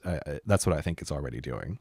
I can't express my feelings as such, but I feel differently to this than the image generation, and I don't really know why. What do you mean? Do you feel like the image generation is more creative? No, it's about like, like I have spoken many times and still try to get my feelings out on this, and it's complicated about like what it is to be human and human creativity and stuff like that. Where I feel like these models, it's really hard. It's like these models, what they're doing is it's less impressive to me. Mm-hmm. It feels more what anyone could do, in a sense of like, not like that story is a standout, right? Mm-hmm. But like a lot of the things that I've seen myself and other examples that I've seen around, again, they feel very much like spend an hour on Google and you could probably come out with something like this yourself, right? Like there is that kind of feeling to it. But like something like DALL-E, same companies, by the way, in case you don't know, it's all from OpenAI. These two, Mm-hmm. DALL-E and ChatGPT, come from one company called OpenAI. What DALL-E is doing is something that the average person could not do. Mm-hmm. But what ChatGPT is doing, I think the average person could do with the same input, right? Like you could look at 1,000 images and could not paint a painting to the skill of DALL-E, but you could read 1,000 articles and could probably turn something out in that's close to what ChatGPT can do. Yeah. I don't know how that makes me feel, but that's just how I feel in looking at them. But I can't really express why I don't have this existential dread feeling about ChatGPT like I do about DALL-E, but I don't know why that is the case. Mm-hmm. Well, I suggest like a thing to think about that people underrate in economic change. So like I think ChatGPT is currently in the phase of people are doing the thing where they overestimate the change in the short term, but they underestimate the change in the long term, which is like just a general phenomenon that always happens. Everybody does that. Like I do that. When you see like a new tech demo, I think one of the questions to often ask about like how impactful will this be is the question of if it makes something significantly faster or cheaper, not necessarily like does it do a new thing. And if it does an existing thing much faster and cheaper, you can like rate higher in your mind the chance that this is going to have a big impact. And so when you keep saying like, oh, this is what a person could do by reading a bunch of articles on Google and writing something up, I don't disagree with you that for tons of stuff that is totally true. But the game changer here is that it's so much faster. Yeah, but it ain't cheaper. Well, it's not cheaper for OpenAI to be running, but it's cheaper for people to use. Yeah. And I still think it's cheaper at scale. Like even if I mean, just based on some of the AI art stuff, like signing up for those paid services, it's still like much cheaper at scale, even if the cost of running the servers for the individual company is quite large.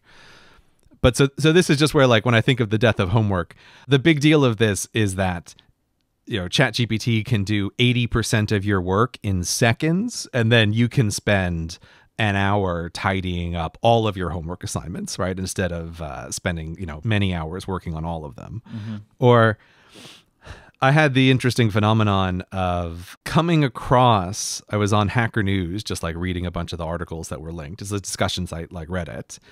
And there was an article that was kind of weird. And I went back into the chat and it's like, oh, this was an article that was written by ChatGPT. It's like the first time that it happened where I came across like some website, that like contracts out articles, had one that was written by ChatGPT. And what I thought was very funny and very weird was that the author showed up in the comments and was like, oh, hey, yeah, I'm the guy who wrote this article. Yes, I used ChatGPT, but all of the ideas were mine. I just prompted ChatGPT to get the words right. It was very strange. I thought like, oh, it's the first time I've come across this. Yeah. Like, here's an article that's written by ChatGPT, and I'm going to disagree with the person that they wrote that article. I think the very concept of like the ideas in the article are mine, but I didn't write it is hilarious.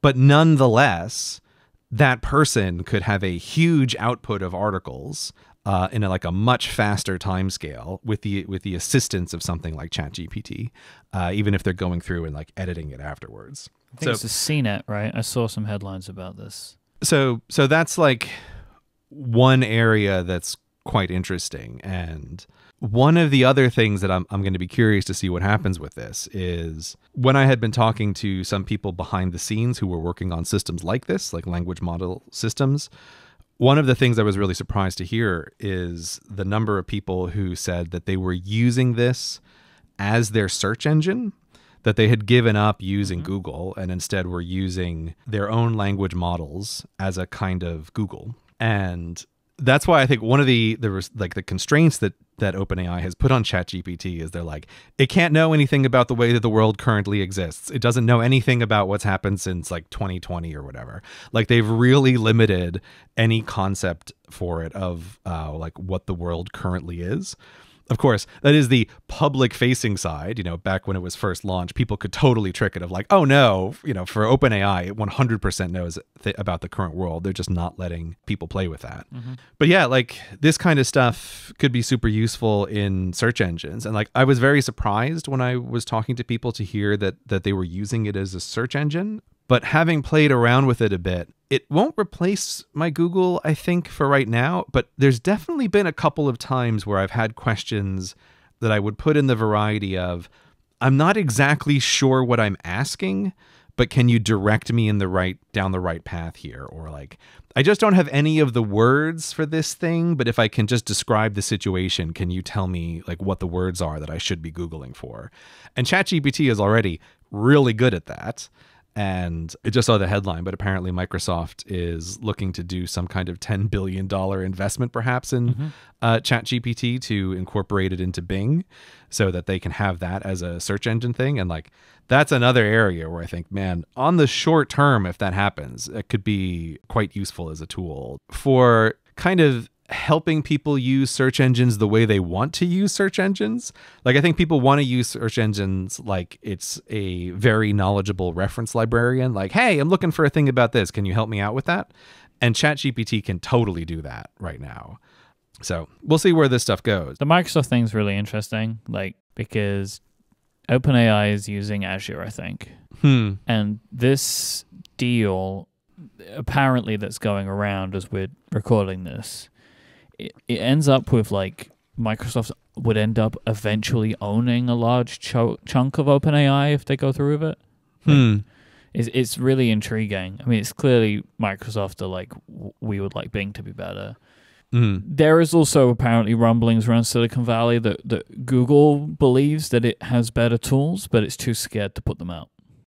Like of both image generation and text generation, which I 100% believe that they would. Like, if anyone's going to be able to do this, Google should be the company, in theory, right? With like the immense data sets that they have and the human trained, effectively AI that they've generated over time, right? Where like you search for the thing and click on the thing that you want. That is positive training, right? For Google.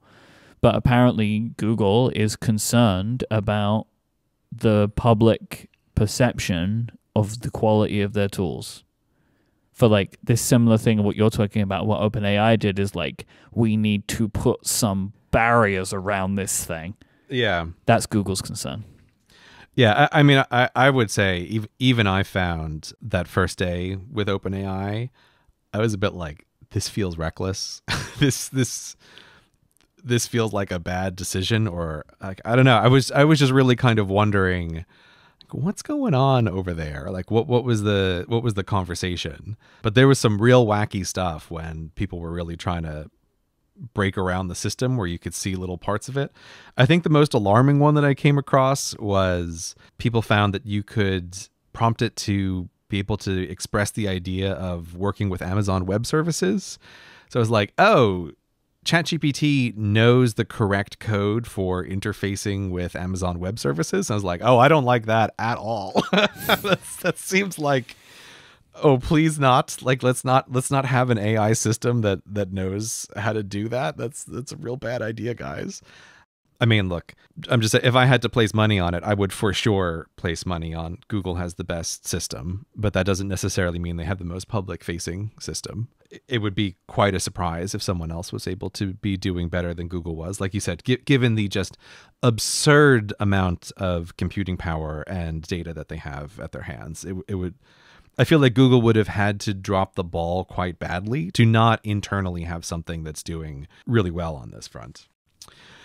But yeah, I think a lot has happened since October. Yeah. I think I this don't may even really be- know how I feel about this stuff anymore. I think I've been like ground down now over time. I'm sorry, Mike. I have ground you down with the AI It's stuff. not I do you. apologize for that. It's not you. It's the internet. Or like, because I didn't need to have these conversations with you to know this stuff was happening. You know what I mean? Yeah. We started talking about it because it was just bubbling up and becoming impossible not to notice. And it was just the timing of everything exploded. And I think that the most explosive thing that could possibly have happened between the last time we spoke and now did happen, which was a massive public demonstration of look at what language models can do. Just like the AI art stuff, this is only going one way, which is better and better. One day, Mike, we'll have to have the conversation that goes all the way down to the atoms of AI. This episode of Cortex is brought to you by Squarespace, the all-in-one platform for building your brand and growing your business online. You can stand out with a beautiful website, engage with your audience, and sell your products, services, or the content that you create because Squarespace has you covered. They make it super easy to get started. This is my favorite thing about Squarespace, bar none. They have these beautiful templates. You just sign up, you go and take a look at their wonderful template options. They have like this beautiful library for you to pick from. It is as easy as browsing for the category of site that you want to make or the type of business that you have to find the perfect starting place. And then it is amazingly, infinitely customizable. You can change the layout, the colors, the fonts, the sizes of everything, and it's just as easy as dragging and dropping or using some sliders. They make it so much fun to design and create a website of your own. It is not difficult at all. You can then have a blog right there. They have powerful blogging tools that they've been building for 10 years or more to share your stories, photos, videos, updates. Everything can be categorized, shared, scheduled to make your content work for you. And then you can use their wonderful SEO tools. You have a suite of integrated features at your fingertips and useful guides to maximize your prominence among search results, and then use insights to grow your website or your business. If you ever wonder where your site visitors and sales are coming from, which channels are most effective for you, all of this is in Squarespace. Then you have that data. You can then use this to improve your website and build a marketing strategy based on your top keywords or popular products and content. I spent a little bit of time recently revamping my personal website, mikehurley.net, which is on Squarespace, because I wanted to make sure that I had a really good landing page that people could come to. They could see all the things that I'm working on, the podcast, the projects, that kind of stuff. Super easy to do. I just say, oh, I want to do this. And then within an hour or so, I'd redesign my entire website. I love it. Squarespace is the best. Go to squarespace.com/Cortex for a free trial with no credit card required. Then when you're ready to launch your website to the world, use the offer code Cortex and you will save 10% off your first purchase of a website or domain.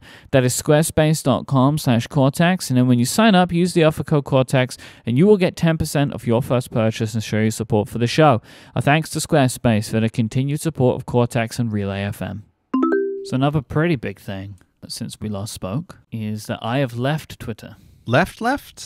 What does left mean, Mike? My account exists. Okay. I don't look at it. I don't look at the timeline. I don't look at my replies. Logged out of everywhere. Apps deleted and everything. Do you still post stuff? Nope. Is there okay. The only posting that I do manually is to the Cortex account. Okay. I can't load Twitter on this computer. Did you have a dramatic I left Twitter tweet as your final tweet or? Kind of. Okay. But not. I don't think it was dramatic. Let me read it to you because I was actually pretty proud of it. Okay. What did I say? It's time for me to put my attention elsewhere, like find my shows, find my products, streaming, Instagram, links. I said, or wherever you get your podcasts. Or wherever you get your podcast. Yeah. I like that. That is good. Right, because that's the joke, right? Like, find us wherever you get your podcasts. So I just thought that would be, and then that's it. That was my last tweet. I like that. That's a very good last tweet. I think you're right to be proud of that. Yeah. I didn't want to make it like a whole big thing, like a whole big political thing, but I wanted to be able to pin a tweet which had all of my places, right? Mm-hmm. So that was what I did. And yeah, it's been a month. Okay. So this is very interesting to me. What are your reasons for leaving? Like, what was the... I don't know if this is correct to say, but I feel like you've had a on again, off again relationship with Twitter over the years. Pinning that tweet feels more definitive than things in the past. So I'm just kind of curious, like what motivated this? Like, what was your reasoning for doing this? Well, realistically, my on again, off again has only been in my feelings. Like, I've never changed my approach to it as such. Like, so that is what I meant. Just like when I talk to you about things, how, like, what's the barometer of Twitter in Mike's brain right now has not been a consistent reading over the years. No, I feel like that there has been a downward trend. My reasons are threefold for why now. So, one, since Elon Musk took over, the service is taking a nosedive in things that frustrate me. I think a lot of the product decisions are weird. I don't like some of the advertising changes. I don't like this sense of like extortion that I feel like is taking over on Twitter. It's like, you've been verified for a long time for whatever reason, and now we want to start charging you for it. It's like little things like that have been grating on me. Like, that's part one. That wouldn't have been enough if it wasn't for the other things, I feel like. So, well, also, I don't like some of the policy decisions that have been made for people that are being brought back onto the service, but I don't really need to get into that more than that point. I am frustrated. Actually, point 1.2 is like, it's just annoying to be on Twitter, and like was annoying to me to be on Twitter, and all anyone wanted to talk about was Elon Musk. Like, I just found that frustrating. Like, it just wasn't fun. It was just really annoying, and all anyone wanted to talk about was Twitter and Elon Musk, and it's just like, I'm not really interested in that. Like, and it was just frustrating to me. Twitter is at its worst when it turns its eye upon itself and then just wants to talk about Twitter. And this is the longest I've ever seen that happen. It's just been constant, and it's just annoying. And like, I don't need that in my life, right? Yeah. That's point one. It's really, it strikes me as really tiresomely self-involved. Like, Point two. So many of my friends, people whose work I enjoy as well, have left Twitter.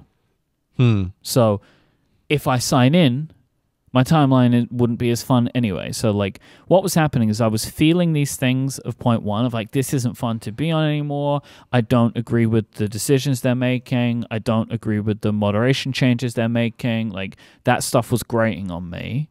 But I was like, but this is a community, right? Like, I'm part of this community. I'm separating the platform from the people, and it's the people that I want to read. Well, then they all started leaving. So it's like, all right, I haven't got a lot to hold on to here. But then point three is the biggest one for me. I have wanted to do this for years for my own mental health. And I've finally done it.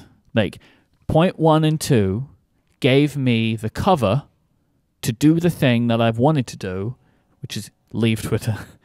Hilariously for me, this is the first theme in years where I did not try and shoehorn this in as a part of it. And it's the one that I actually did it on. You know, I've had these things of like changing my approach to the internet and all that kind of stuff. And a lot of it was for getting away from Twitter. And there's a couple of reasons for this. One, Twitter's timeline is like typically a not fun place to be, because it's like full of people being angry about things all the time. And whether that anger is warranted or not is not the point. It's like, how much of my day do I want to spend ingesting the anger of people, right? That had an overall negative effect on me, where it was like, surprise, you know, like I'm going on Twitter for whatever reason, and surprise, atrocity, you know, like that wasn't necessarily what I was going for at that moment. Similarly,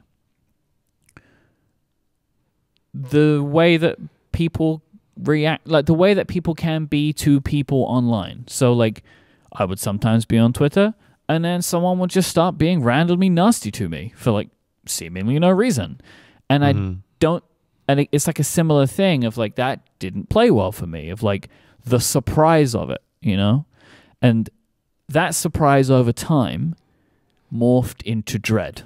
So like, I would open the Twitter app and be like, all right, here we go, even if there was nothing happening. So like, these behaviors ended up creating this cycle of expecting it and being surprised by it, and like that just wasn't good for me. So time to leave it behind. This is why, like, reason 3 is why, unlike many people, I am not replacing my Twitter usage with Mastodon or any other service like that. So this kind of social media for me, this like text-based short posting social media where anyone in the world can get in touch with me, or I can get in touch with anyone in the world, like send them messages or read what anyone's got to say, that's gone. Like, I want to see what my life is like without this endless stream of thoughts and opinions and news all the time from everywhere. So that's where I am. When you say that the first 2 points about like the current changes with Twitter, how they're acting as cover for the actual thing, point 3 about your mental health, like what do you mean by that? What do you mean by cover? So there's 2 things going on. One is I needed something to push me, like I needed an excuse to do it, right? Because nothing was changing. It had to be me that all of a sudden made that change all on my own, right? Which was not easy for me to do. And the other was, well, I always felt like my community expected me to be there, like listeners expected me to be there. So I didn't want to be like, oh, it's time for me to leave, everyone, out of the blue. I felt like, and I want to talk about this a little bit more in general, but I would have felt like I was like better than everyone else. It was like this feeling of like, no, I'm leaving Twitter now. Like this service, it would have felt weird to me. I can't explain it fully. There's like this relevance thing that's bubbling around in my brain anyway that I want to talk about. But like, I feel like if I would have just left Twitter, it would have kind of been a sign that I didn't want to hear from people at all. Do you mean that in the sense that you think that's how people would have interpreted it? Yes. Okay. Yeah, I was worried that people would have thought of me that way. Right, not that it's actually the case. Yes. That's how you're worried people wouldn't. Oh, okay. All right. I was like, who on earth ever thinks that someone's like, oh, I'm better than you by leaving Twitter? But that's your concern, is that that's how the audience might react to something like that. That like, because I had always been and was always very like proud of, especially early on in my career, about being approachable, and like it is something that's important to me, and I always loved that was something that I could do, that like people could ask me questions and I could answer them and stuff like that. But the problem was, in doing that, as the world changed, the type of things that would be sent to me changed, and the tone was different, and things could get weird, and it just ended up being not as nice as it used to be. It was kind of like whether people would feel that way or wouldn't feel that way, it wasn't the thing. It was like a thing in my brain. I didn't want to come off as being this like unapproachable person, or like I didn't want to come off as being like, oh, like you can't get in touch with me on Twitter, so I'm just going to leave. But in so many people leaving, it's given me the opportunity to try this, because I feel like enough people understand the halfway point now, which is I've left Twitter like so many people have, right? But what I'm not doing is replacing it with something else, because I want to try and live my life without this thing. Yeah, it doesn't matter now, but this is one of those cases where I just wonder how much that worry of the audience interpretation of your actions would have been a real thing or not. But I get what you mean, that if this is a move that you have been eyeing up, now is an excellent time to make that move, because you're not going to get pushback. Because I feel like people can understand at least part of it, right? Even if they don't get all of it. There would have been 2 parts before of like, why do you want to leave Twitter and why don't you want to be on this social media? Well, now it's just, why don't you want to be on this social media, which is half of the thing, right? It's like, it feels like it's easy to understand why I don't want to be on Twitter. Like, a lot of people in our community understand that now. Not everyone, and that's fine. And like, I'm not judging other people, right? Like, this is not a yardstick for everyone. Even my fellow creators, right? Like, if this is a thing that's good for you and like mentally, go for it. For me, it isn't. Like, it's just not. It is bad on my mental health to... And it's not even like that I was like being barraged by haters constantly, right? No. But like, I'm totally on board with this, right? To me, that this lines up with a lot of my feelings always about like the news, right? Which even now, like the very concept of what is bounded within those two words has wildly changed since we started talking on this podcast years ago. Because like Twitter is functionally a news feed in a way that it like sort of wasn't at the dawn. But it's the same thing of there's a variance in the interruption of your day. And why would you want that? Or like you need a really good positive upside if there's a thing that can just derail your day randomly at any moment. That's it. Yeah. And like this is something that I am aware of with people who really follow the news, where you can see that like something in the news has totally derailed them in a way that just doesn't make sense to the scale of its impact on their life. And it's just, you know, as an outside observer, it's a bit like, you know, you don't have to do that. You don't have to roll the dice randomly for you're going to get derailed for a thing that either doesn't affect you or that you are unable to affect in many ways. So like when you just said there of you started to get the feeling of opening Twitter and you're like, all right, you know, what's it going to be today? Am I going to find out some horrible piece of news, or like I'm just going to get swept up in whatever the internet is angry about right now? And, you know, like with 24-hour news, where it's a bit like, oh, how mysterious. There's always news 24 hours a day. It's like on Twitter, there's some standard amount of anger. And it's like sometimes that anger is focused on very just things. But it's like there needs to be a certain level of anger always. And if there's nothing just to get angry about, it'll be something ridiculous that people will just like, everyone's angry about this right now. And so you can easily get swept up in whatever the current angry thing is. And then also like being a person on the internet, you do have the issue of just running into someone is really angry at you about something. And again, like maybe they have a good reason, maybe they don't, but you're just rolling the dice every time you open up Twitter. So like I'm totally on board with all of those as like very excellent reasons to want to leave the service. Like you're not going to get any pushback from me about it's not you like, that I'm worried about, right? Oh, you weren't. It wasn't me that you were concerned was going to berate you on the podcast. I like, felt Mike. like if there's one person in the world that knows, it's you, because you did it, right? You did it in the most extreme way. There is a feeling that I have which is expanding in different directions, and I'm working on is being out of touch.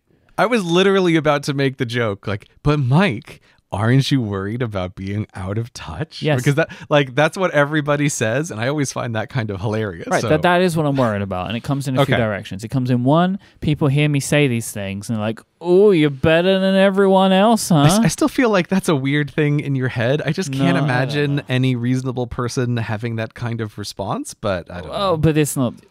But yeah, I agree with you. Right, but this is the thing, is like, the people that were making things difficult for me were the unreasonable people anyway, right? Yeah, by definition, yeah. Right? Reasonable people weren't the people that made it difficult for me to go on to Twitter sometimes, right? Because, you know, a handful of times a month, I'd be dealing with an unreasonable person, and that would destroy a day for me. Yeah. You know? Like someone would decide that they wanted to make fun of the way I pronounce words in a day, and like that will stick in my mind for weeks, right?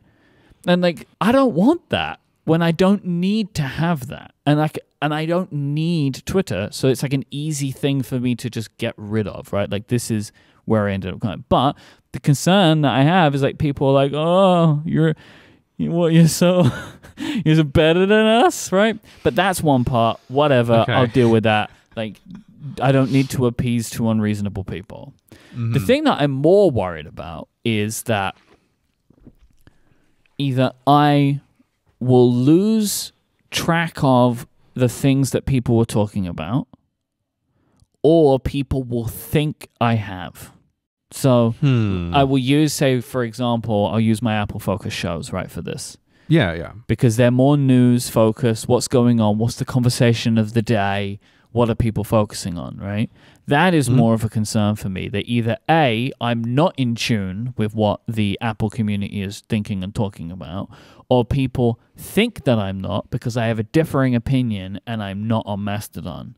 When if I was on Mastodon, they may just think I have a differing opinion, but I'm still informed. Now, the perception part, I kind of can't do anything about that, right? There's like, people are going to think that about me or not. The actually staying in touch part, I am working on that. So I've increased the amount of websites and blogs are in my RSS. So like I'm able to bring in more opinions. And I've also got like a few people who I think are like tastemakers or some of the louder voices in the community. I have put their Mastodon feeds into my RSS reader. So if I ever want, and they're in a folder called Vibe Check. So if I ever want to see what the vibe is, I feel like I can go to this folder and can have a quick scan through it. But I don't read that like I would read Twitter. It's like a way to inform. Like there's like a bunch of news coming out. Let me go and check the Vibe Check folder and reader and see like what are people kind of saying about this. So this is kind of a thing that I'm trying to do to balance it right now.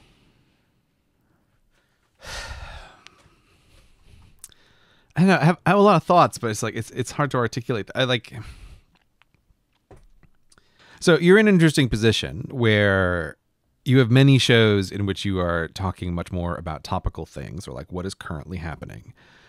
And I feel like the problem of staying informed is, I feel like it's barely a problem. The whole thing with the modern world is like selection.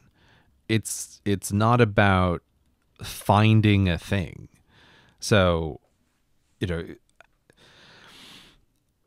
I think it's always been the case that a person with some well-selected RSS feeds can be very adequately up to date on anything they care to, because some RSS feeds are already a million times better than technologies were for trying to like keep in touch with what's going on.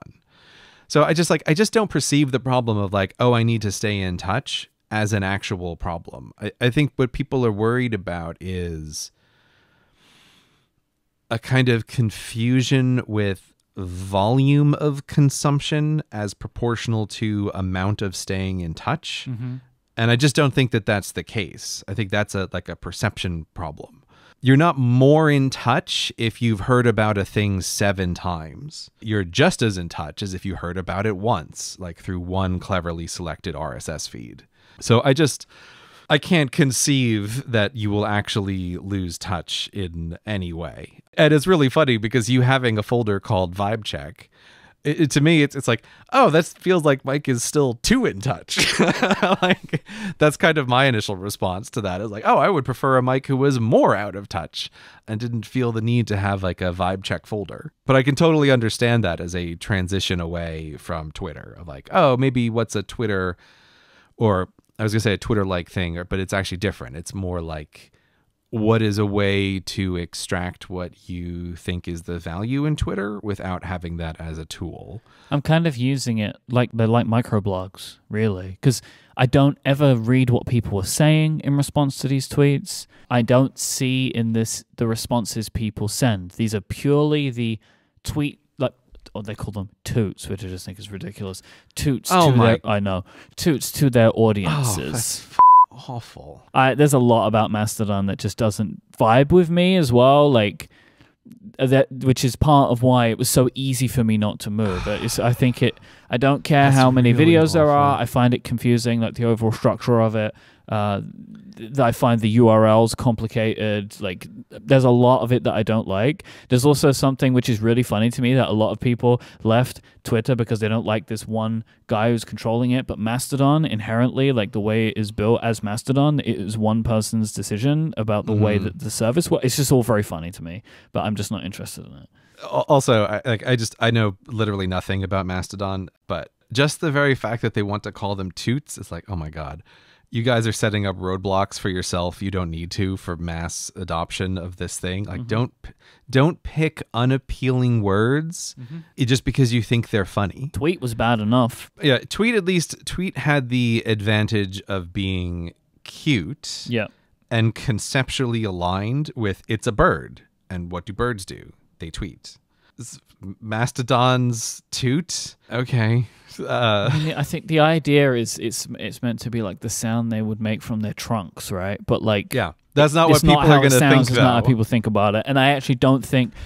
I believe it was originally pitched as a joke, but then was adopted as the official nomenclature for the service. Wow, that's really regrettable, Mastodon. Bad decision. Honestly, Gray, I think a lot of the decisions about Mastodon are regrettable personally, but I'm happy that like the tech community has found a new home for itself. Yeah. Right? Like, I am very pleased that there is something that people are excited about and are going ahead and using. Like, because it would have been really sad for me if, like, people didn't want to be on Twitter anymore but had nowhere to go. And, like, I'm happy that people have somewhere to go. I've just decided that I don't want to go to it right now. And like there are things that are helping me. Like I don't feel like I need it so much because I use Discord so much now. Private Discords, public Discords, like that is like a much better place for me and for what I'm looking for and the types of communication and conversations that I'm having. Also, what I didn't want to do from this is I don't want to make it that I've completely shut down any type of free feedback to me or the shows, right? That like people can't send in questions to me anymore. They can't send in like general follow-up. And so, because, you know, a lot of that stuff can come in through our members Discord, but I didn't want to make that the only way that people could send stuff in. So there is now on the Relay FM website, there is a feedback button and people can get it from this show or they can go to cortexfeedback.com and they can send in questions. So like Ask Cortex questions can come in that way, for example. So that's that's on our website now. We built that. It goes into our own CMS. It's like a tool that we're building so we can collect follow-up and feedback. Oh, I didn't know that. We just put it live like a couple of weeks ago. It's an early version of what we will want this to be because as well, my co-founder Stephen has also left Twitter and is also not on Mastodon. So like, I didn't know that. Okay. Yeah, and so we're very much like, all right, we need to work something out because I was starting to realize that like, you know, submissions of questions and stuff has been a thing on this show and many shows, and I don't want it to be that the only way you can get in contact with us is to become a member. Like there's just something wrong about that. So this is now like free open feedback form that anyone can put their info in. And so far it's been live for a couple of weeks on some shows. I'm very happy with this as a system. It works great. So I presume the format is the same for all the shows. So it's relay.fm/showname/feedback. Yeah. Is that like just a generic thing for all the shows? That's a really good idea. For the shows that have opted in, it is an opt-in thing for each show. Okay. Because not everyone, some people are just still very active on Mastodon, so they don't need or want this, and they want their stuff on Mastodon or Twitter or whatever. But this is something, because as well, what's great about this is not email, so it's going into a specific place, and it's character limited. Oh, I see. Right. So this is the type of way that I want my feedback for my shows. And like honestly, so far, like the feedback is high quality and good and helpful, and like this is the kind of stuff that I want. Because as well, it's like feedback I would get by email, while too long, even if someone was mad at me, it was always better than a tweet. Yeah. Well, before you mentioned that you built this system for Relay, which I think is great, I was going to say, like, this again, the concept of being out of touch, or like the concept of not being able to get feedback, it's like emails existed for a really long time. Like that's totally a thing that you can do. And there's a weird way in which email, which used to be the low effort way to get in touch, has now become the higher effort way to get in touch compared to things like Twitter.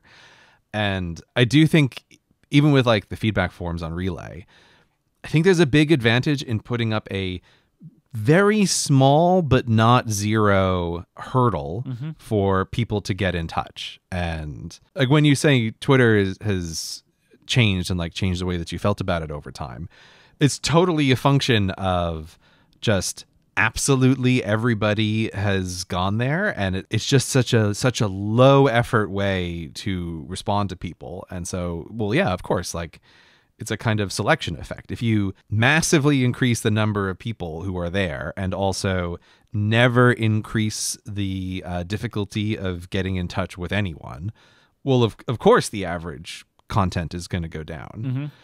I feel like this is the lesson that older me would try to impart on younger me, when he just never considered the selection effect of like, oh, hey kid, the internet seems like utopia because it's just a very small number of people who are here. But like, think through what's going to happen when everyone shows up, and like really internalize what everyone means. It's like, it's not going to seem so great then. Like, you know, what happens with huge groups of people. And that's kind of like the Twitter effect. It's just as it's gotten larger and larger, the average quality has gone way down. So I'm hugely in favor of this kind of thing of like, you still want feedback from people who listen to your shows? Tell them, like, relay.fm/cortex/feedback. Like, that's a great place to send feedback. Or even better is cortexfeedback.com. Goes to the same place. cortexfeedback.com. Just a nice domain. Yeah, that is a nice domain. And that's great. And it's just a little bit of hesitation where someone who just is having a bad day and like wants to be mean on Twitter can do that real easy when they just see you tweet anything and they're on Twitter and it's like takes 2 seconds. Whereas this is more intentional. And I would expect that increases the quality of the positive and the negative feedback. Like the negative feedback, kind of like you were just saying about how it's been higher quality negative feedback through email than compared to Twitter. So I don't see any kind of staying in touch problem at all, Mike. We'll see. I mean, you are maybe not the right person to judge that. I am 100% the right person to judge this. I think I can make it work, right? Like, I believe I can handle my part, which is like, I think I can stay in touch. I can consume the information that I need to form the opinions that I want to be able to effectively create good content. Like, I'm very confident in that. My only wonder is if it changes people's feelings or reactions to me and or my shows.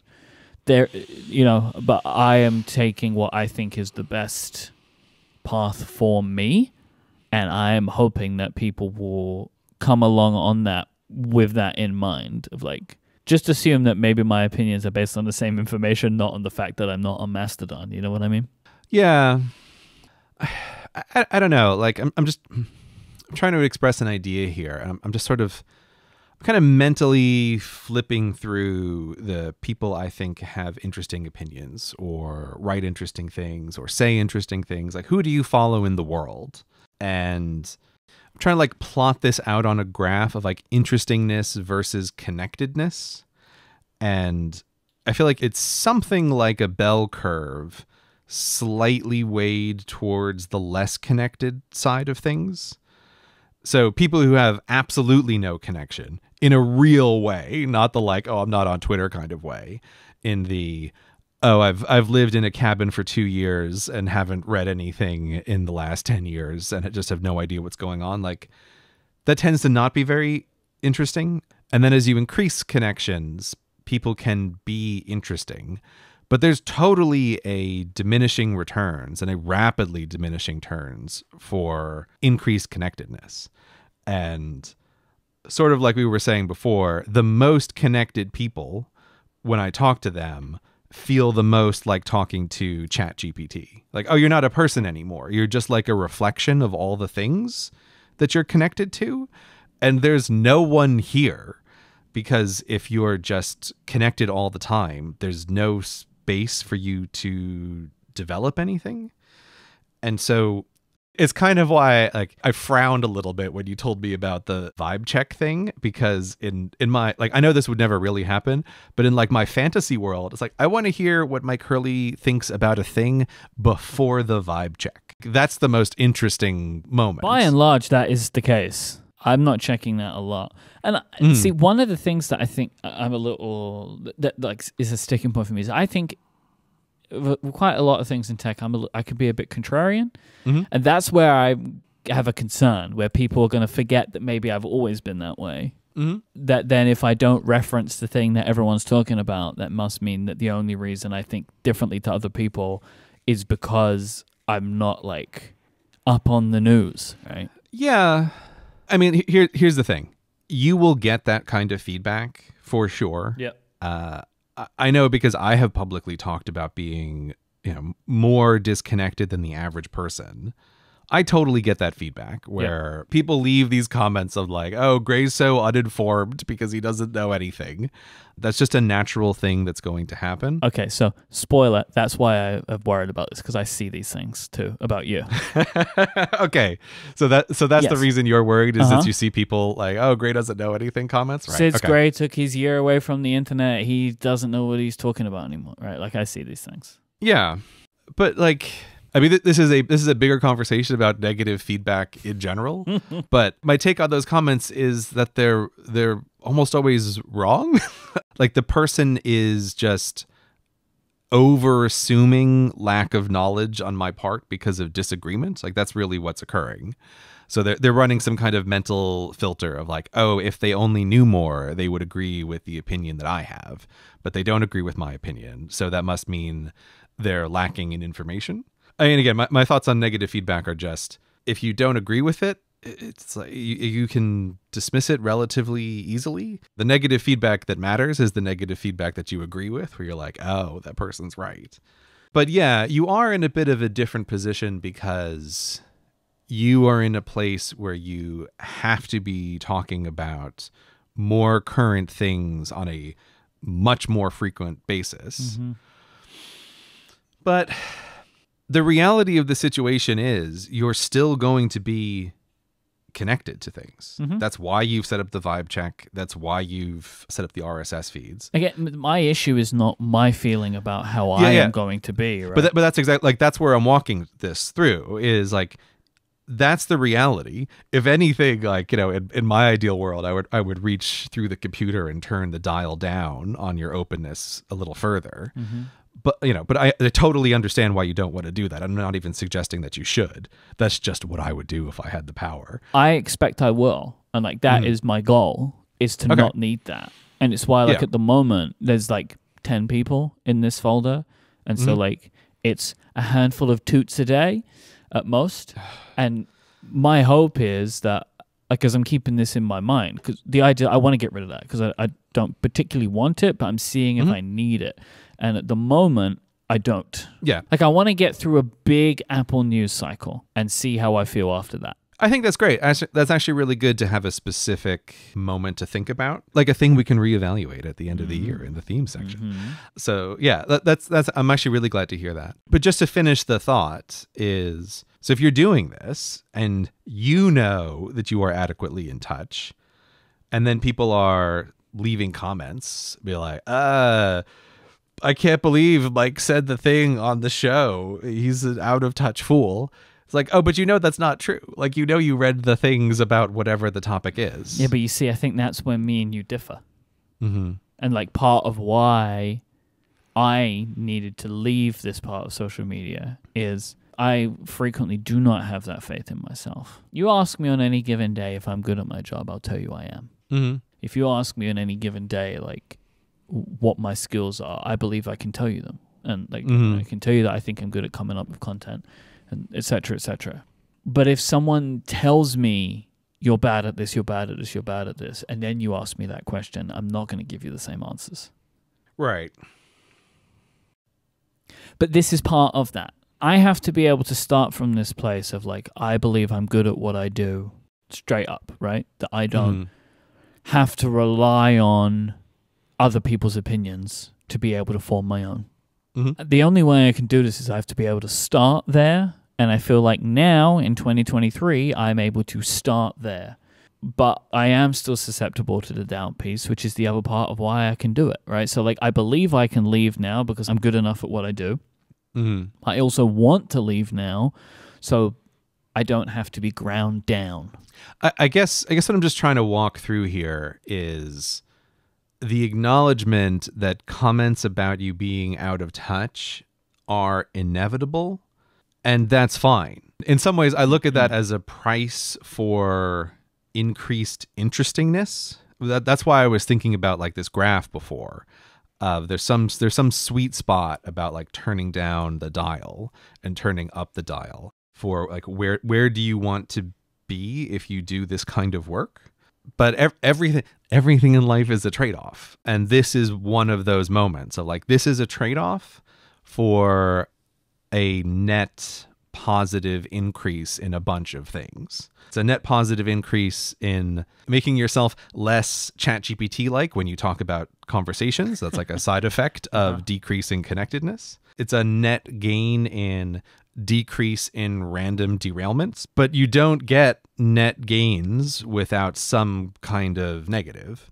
And I just feel like this negative is relatively minor because it is only a negative. I don't quite want to say in perception, but I guess it's a negative from your perception that you just know that you have a harder time with those kinds of comments. So that's why I was just trying to say like, oh, but it's not true. And so you can kind of dismiss those sorts of comments if you know like, oh no, but I did read up on that topic. Like I know more than this person thought I did. They're just assuming that I know nothing. That's sort of trying to express my thoughts on this, but like I'm very pro you doing this move. I just feel like you can't do anything on the internet when you are at any size of audience without having some people be really mad about it. Of course, there's going to inevitably be negative feedback. You know, some of it hurts because it's accurate and it's like, they got me in my secret heart. Like they knew, or like, yeah, that was real bad. But some of it is just like totally baseless. And you have to learn to mentally divide those two things as two fundamentally different kinds of things. The negative feedback that is baseless or that you don't agree with, and the negative feedback that you do agree with. And they're almost like two unrelated categories, and you have to kind of train yourself to think about them in that way. Yeah, and I think I have gotten better at this. Oh, for sure. Sure. You've known me for a long time, and you've seen a lot of change in me. But it's like that I still, like, I believe I am able to separate those things. Mm-hmm. But I haven't gotten to the point where they still don't make me annoyed, though. Yeah, and that may never go away because that can just be a human reflex for, like it's this kind of thing again. And the annoyance can come from the fact of knowing, well, this will just be inevitable forever. Like, now that you have spoken about leaving Twitter, it's like, oh, inevitably forever, there's going to be the Mike's out of touch comments. And that's just a thing. That's just like a negative cost for all of the positive upside. But again, if it couldn't be more clear, number one, I am the best person to judge this. And I think it's a great decision. Number two, I think it's a great decision. Like, I'm glad to hear that you've done this. I hadn't really thought about the situation kind of giving you cover, but you're right. Like, it's perfect. Like, if you're going to do this, this is the lowest friction way to step away from Twitter. Like, I'm happy that you've taken advantage of the, shall we say, unique moment in Twitter's history. And like, this can be some real upside for you. And I'm also just really glad to hear that you haven't played the migration game that everybody plays of like, oh, now we're all going to go over to this thing. That game never ends, which is why it's interesting to hear from you even just a little bit like, oh, Mastodon already intrinsically has the things that we can just set our watches and wait until the time when everybody decides that Mastodon is terrible and we're all going to go over to some other place. So I'm glad to hear that you're not having this in your life in any way. And yeah, RSS, it's great. It's back. It's back again. Who would have ever thought like 2023 is the year of RSS? But it totally is.